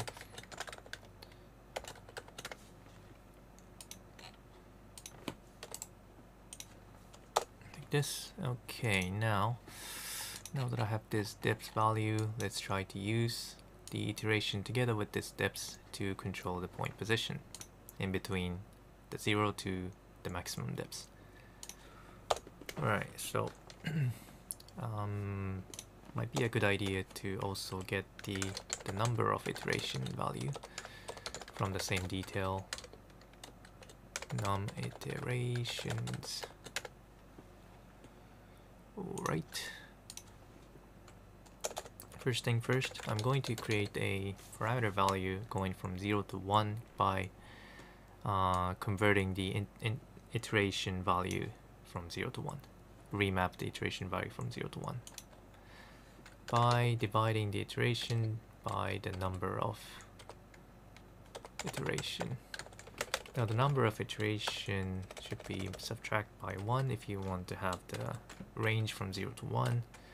And you also need to convert it into float, otherwise you get the result 0 because it looks like a division between integer and integer. Alright, I think this t is now from 0 to 1 based on the iteration value. I can now create a each depth information. I'm gonna call this each depth, or just say z positions by the depth divided by the number of iterations minus 1 multiplied by t. Okay, should do the job. And if you update the Z with this one, if you leave the loop, okay, it's been layered. Now it looks like there's not much. Okay, now finally you need to am I doing something? Okay, I think I did something wrong here. Actually, I didn't really need it to create this t value, but I just need to multiply by iteration right here. Alright. Okay, so this is the depths of 15, and you can now change this depths and change the layers. Now everything is working at the same timing, which is good, but I would like to also change the timing, the rotational timing. So let's also try to do that. I'm going to create another parameter for that purpose. I'm going to create the parameter called as a shift angle from 0 to, I don't know, 100 degrees maximum. Let's start by 90 degrees. So for each layers, I want to shift this rotation of this rod by 90 degrees. First rod comes right here. The second rod rotates by 90 degrees. The third rod rotates 100 degrees. The fourth rod rotates 270 degrees, and so on, incremented by 90 degrees. Alright, to do that, you can do it per layers. I mean, yeah, per layers, I think. So, but what I want to control is this rotation right here, which is controlled right here at this rotate rod pointer angle. So we need to get this layer information with this wrangle. So to do that, I am going to connect this method 2 to the third input of this rotational rod. What did I do? Okay, and access that information to use it as a shift rotational value. Int iteration 2, detail 2, iteration, and so this is where I'm calculating the angle, and I could get the shift angle parameter right here. So shift angle, okay, let's copy that parameter, 90 degrees, to this one, and then convert it into radians.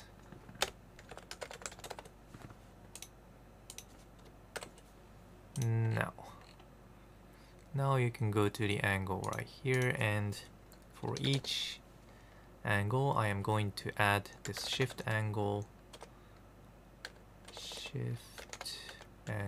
multiplied by the iteration 2.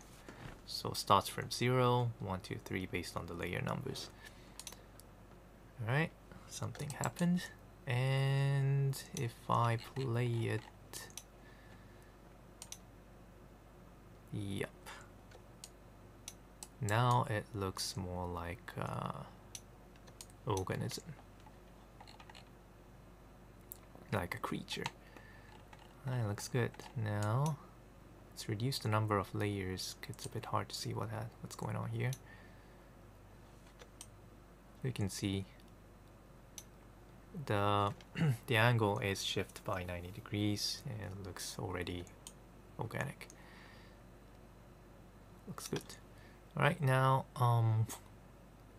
you can try to change the number of layers together with the shift angle. I mean, if it's small numbers, it looks like a gradient rotation, like these. Looks interesting enough. Right, like that.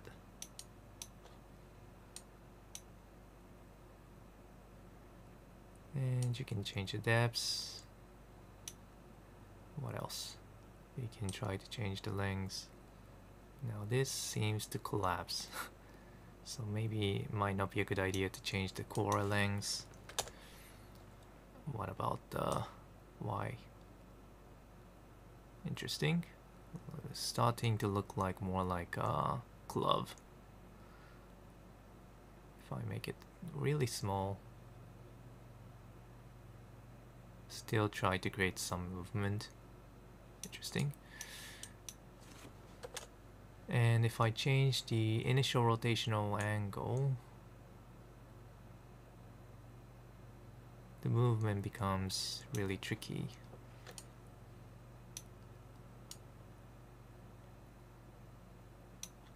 But it seems to work well as well. With 0 works. I mean, it's a bit hard to see, so let's try with the single layers. Okay, it's like it's having a little bit of collision, so it might not be really good. So if I reduce to 30, looks good enough. 0, yeah. 30 might be really good. If I change the rod lengths, oops, now it's at some value it just collapses. Maybe if you need another middle positions for the IK, you might be able to fix that. Maybe there is some flipping happening again somewhere. If it makes 0, no rotation happens. If you make the rotation rod bigger, the movement becomes bigger. Interesting. Alright, and I think 1.8 is a good number for dynamic movement. Alright, so everything looks good, and let's try to have additional geometry, and let's end this one in this tutorial, shall we? What I am going to do, since currently all the layers look separated, so I'm just going to create a simple like connections between the layers, just some horizontal line. That's it, but just to make it a bit more realistic. Okay, so to do that, I am going to, let's see, I'm going to get all the core information, the core geometries, by using a split node or a delete node. Get the core. Okay, so from this core geometry I would like to create a line connecting from end to the start to the end. So let's try to do that. To do that, it might be a good idea to have some attribute to use it for the connection. So after I have translated, I could create another point wrangle to set some ID for each point. I'm just gonna copy the point number to a ID attribute. Since each layer should have the same point number in this case, which means I can share the same ID over the layers. And by doing it, you'll be able to get several points sharing the same ID for some points. So for this point, and this point, this should all share the same ID. This point share the same ID, and everything as well. So now I'm going to use the add node to connect all those attributes based on the ID. Alright, like this. And maybe I should have split it. I should split the core and merge it with all the other. Okay, which might make it a bit more realistic, more like a structure. Now there is a lot of collisions, so if you wanna make it more realistic, I guess you gotta fix those stuff by yourself. But for now, in terms of the geometry, looks fine. Now, since I have just created the skeleton shape, shall we try to set some geometry on top of it? I mean, the easiest way is to use this polygon itself. In this case, this one, which is currently a rig, and for those rigs you can use a KineFX related component to deform the geometry, or as someone said in the comment, use a packed based geometry without the deformation. I haven't tried the other one, the non-deformation part might be suitable for this kind of mechanics. What I could try is where was it? Deform, bone deform.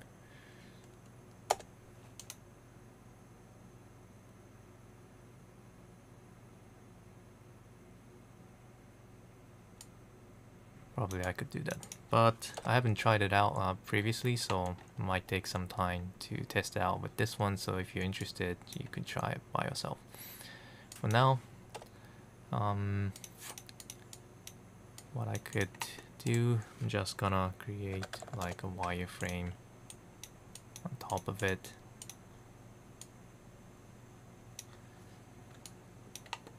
To create the simple wireframe geometry. Right. If you want to change the color based on the layers, you can probably need to apply some additional ID or parameters, I mean the attributes.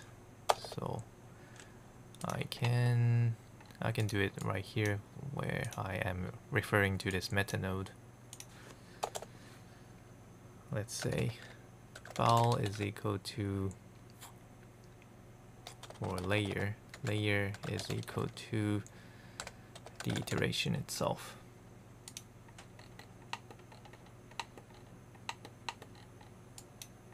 Okay, and I'm going to use the color node. And I can set it to a RAM from attribute. Use the, what was it? The layer. And the layer is in between the 0 to the number of iterations, which is this value right here. So I can copy that, paste it right here, and -1. So by doing this, you can create your own gradational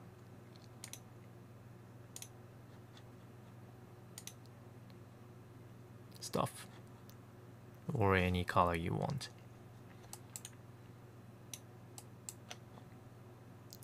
This is too rainbowish. This might be interesting. So, as like that, just like that. Okay, yeah. So this is pretty much it. If you have any questions to these, please let me know. think I had one question previously, so from Moneyval 9, a bit lost on directing nodes on other areas in the Houdini session, meaning of all P input paths. If you get some time, you explain these for me, please. Like these. Okay. I see. Well, let's see. Let's see how I can explain that.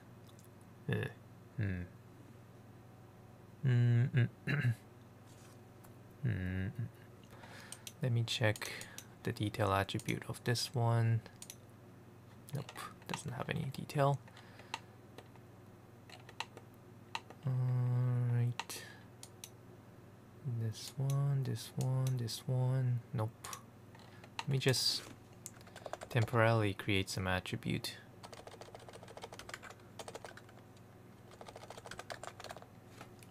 Create attribute, attribute create. I'm gonna create some detail attribute.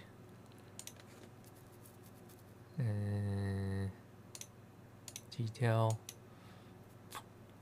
And let's say this detail attribute has a frame value. Okay. This is just a test. Okay. Oh no, not this one. Sorry. Shouldn't go here. Instead of attribute create, I'm going to use the attribute wrangle because I want to set the animated attribute to this one. So attribute wrangle. Let's do it without the wireframe. So for this one, let's say I have this detail attribute for frame for float value called frame, and you can access the value called the time-based value. Okay, which is the second, which is calculated second from the first frame. So in total you have 10 seconds. So in the last, this time will become 10, I think. Alright, now what I am going to do now is to try to access to this detail attribute from a transform using an expression, and to see how we can use these OP input or so on. Okay. The easiest way is to, first of all, you can see that from this attribute wrangle, you already have this detail attribute. So by knowing the name of the node, you can use CHF, and here is the first input is the channel, which is the path to the node. So as you write in the comment, you can say dot dot slash. Dot dot slash means you are looking at the current network, meaning under the geometry network. Okay, so you are looking for all the possible nodes under this network, inside this network. Okay, which it will give you a list of possible node. In this case, what I want is this attribute wrangle 1, so I can just select this one. And by setting like these, you can refer to the node name. If it's on the other geometry node, let's say you are, let me just test out with this one. Okay, so this is currently at the same geometry network, and I am referring to the first input. And by doing it, doesn't really move, does it? It's not really referring to. Okay, I shouldn't use the CHF. I should use the detail Sorry for that. So detail, what was the value? Frame 0. Okay.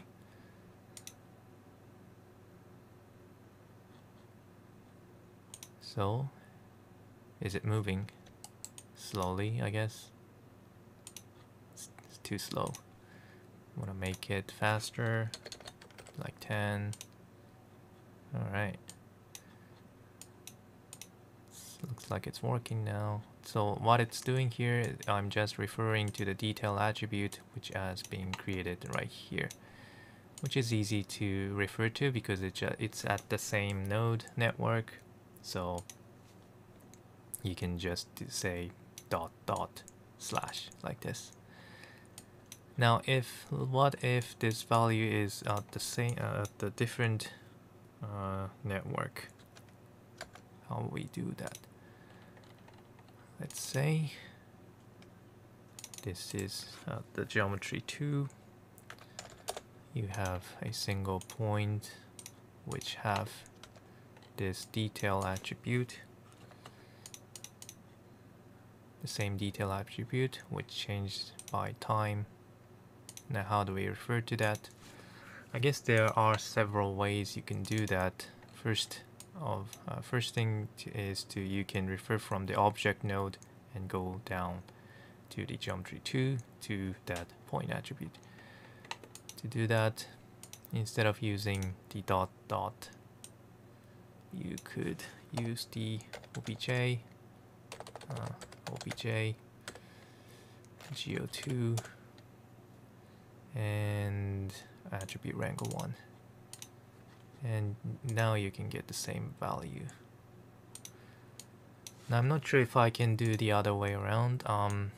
If I try to use the dot dot slash, currently this shows the original, current network. Now if you have another dot dot slash, you are going upward. You're going to the parent network. Now you can refer to the geometry 2. Then go to the attribute wrangle 1 and you get the same result. So this is more like a relative reference, right? Now let's make this go back to the geometry 1. Now the final the other way in order to find the path is the one that is in the comment, is this OP input. OP input or OP input pass. I'm not sure what was the difference. I often use this OP input, and that is used to define the input value, the input number of the node, which informations you want to use. In this case, the geometry node, this geometry node has this first input, only the one input right here. So what you can do is to refer to this node and refer to the first input of this node, and as a result you'll be able to get this detail value. So to use that, if you want to look for yourself, you have to type like this, first starting with the dot dot slash, which shows the current node network. Then gotta say dot dot slash. So this is the current current network positions, and then use the OP input just like written like this. So dot means yourself, and then 0. Get the same value. Now if you want to know more informations about it, I think you should look at the expression function page.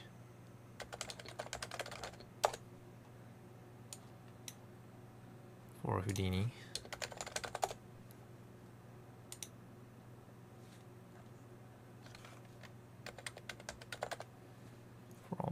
input. So let's see what's the difference between the OP input and OP input path. Returns the name of the node connected to the given input, returns the full path of the node. Okay, so this one just gives you the name, this one gives you the whole path. So might be, OP input path might be suitable for this kind of purpose. Let's look at it. Okay, so in this case, probably I don't really need this dot dot slash, but I'll just say path, and that should just do the job. Alright, that was easy. So OP input path is referring to the node, the input path of the node.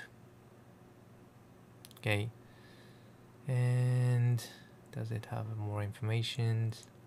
Indexes the zero is there to get the path of the node connected to the first input.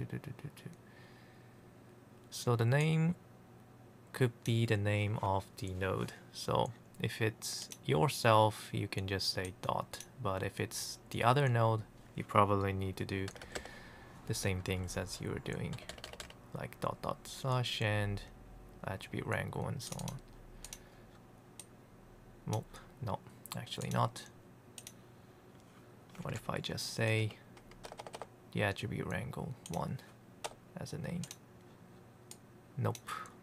I'm not sure how to refer the name. Probably for this one, I might need to use the OP input. Not sure. I haven't really used to get the path. But if you just need the path, then just need to, instead of using this one, just use like these. That's much faster, I guess. Alright, hope it makes sense. Now, I do like the working animation, so I'll just keep it somewhere. Maybe somewhere around here. I'm just gonna move the X value based on the time.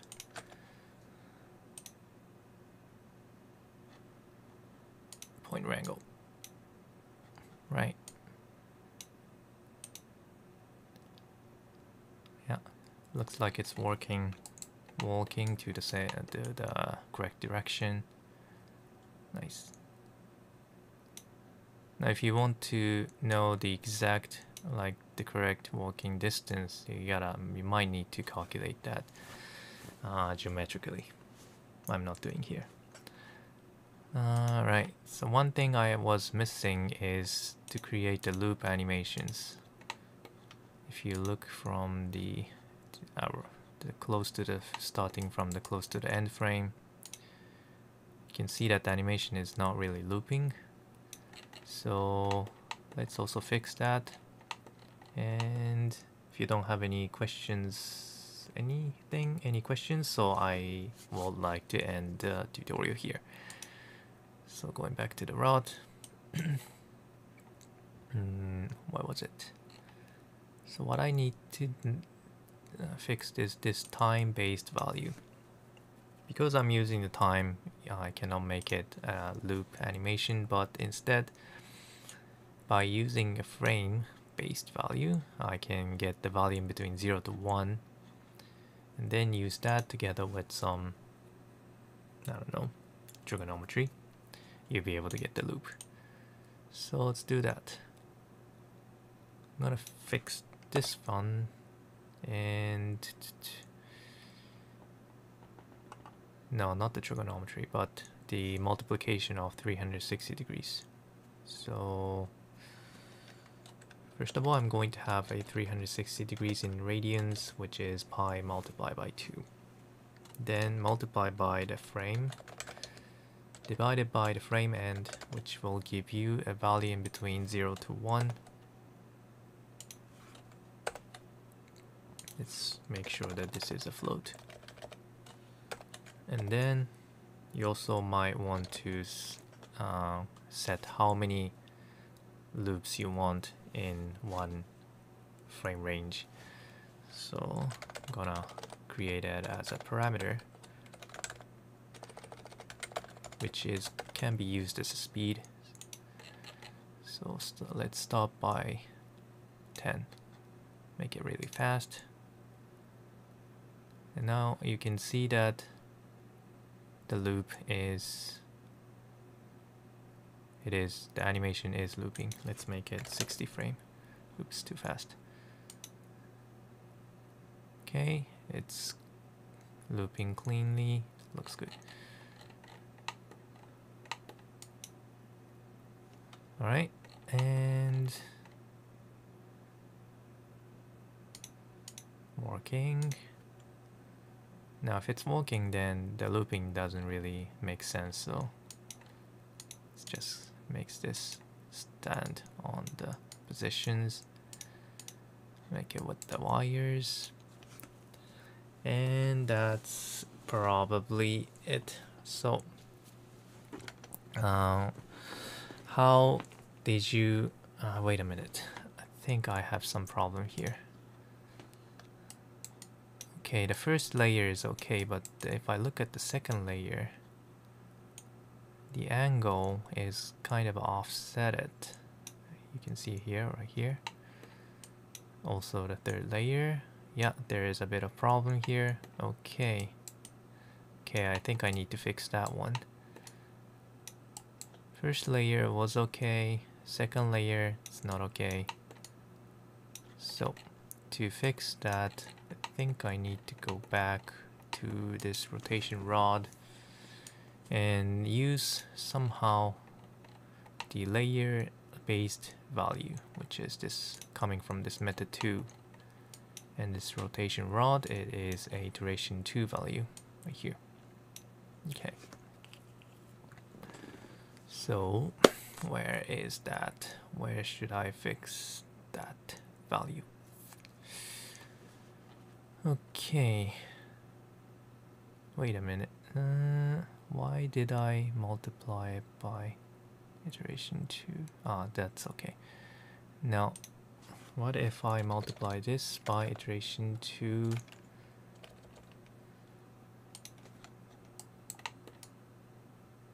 Okay, not working. Iteration 2 plus 1. Nope, not really. So let me think how I should fix it.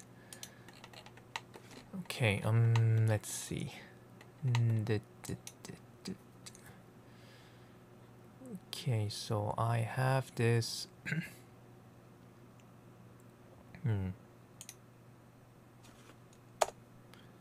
Let me make this as a other variable. I'm gonna name it as add angle.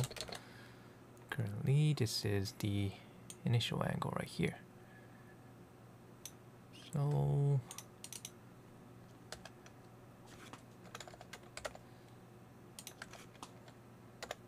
okay. Now to fix this one. Okay, let me see.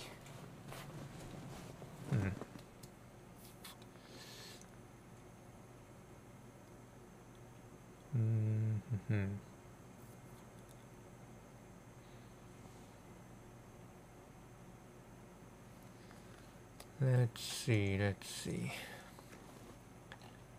At angle 2.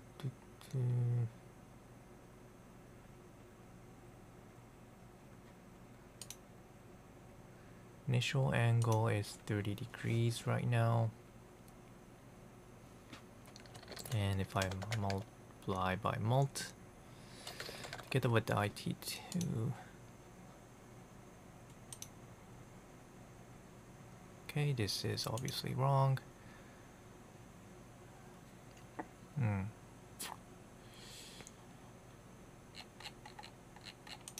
Let me think here.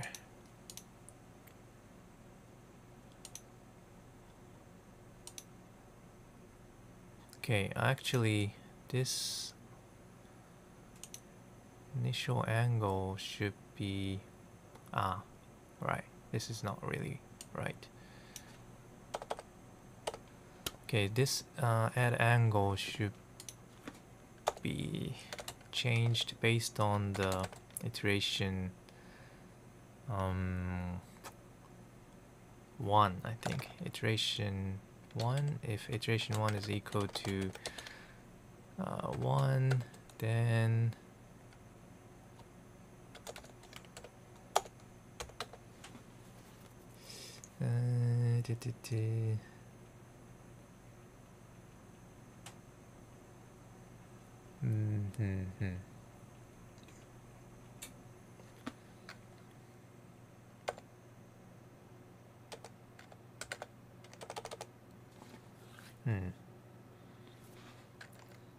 that angle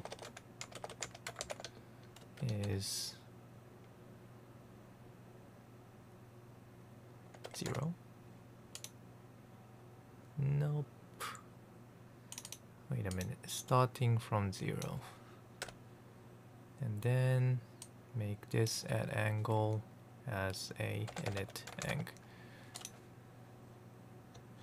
Okay, let me look at each of the layers. Okay, so from the first layer it doesn't look good, doesn't look correct. So let's see. What if everything is 0? I'm gonna test out from 0. So currently the angle between here should have a multiplication of 2 of this value right here. Not this one, this 30. So 60 degrees for. But if I look at the other stuff, it's no more a 60 degrees.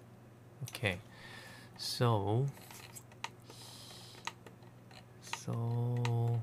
first thing I want is to keep all the layers to have a 60 degrees offset for the left side and the right side.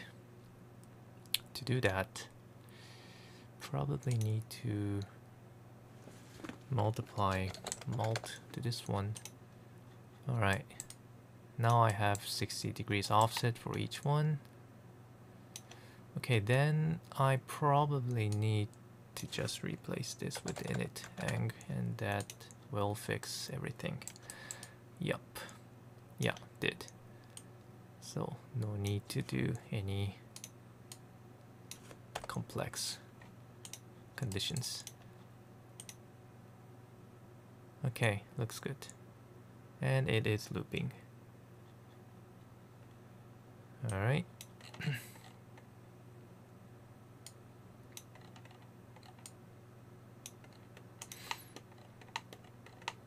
Okay, so I think everything is working now. So since I don't seem to have any questions, I'm not sure if you find it useful for any.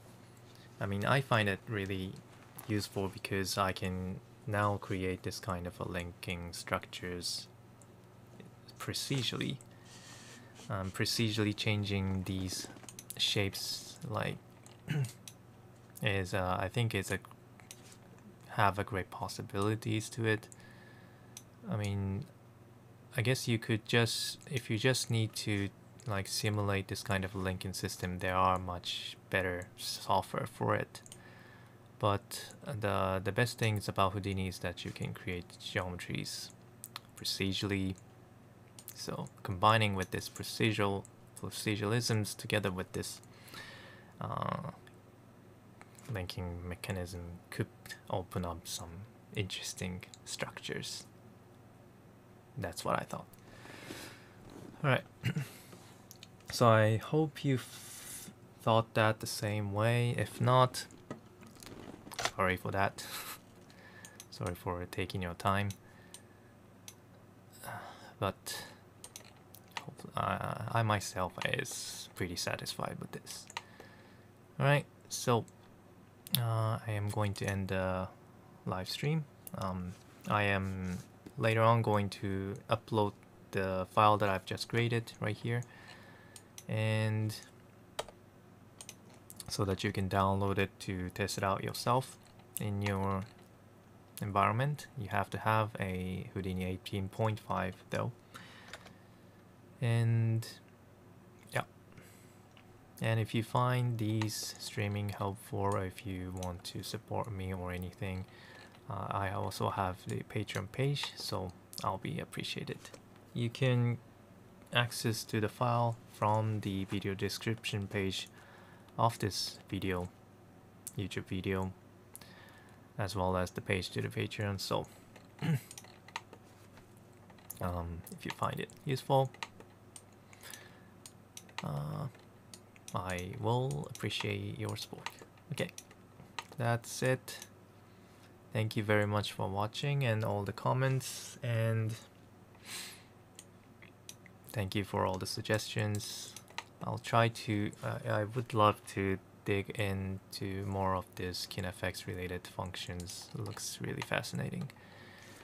Alright, and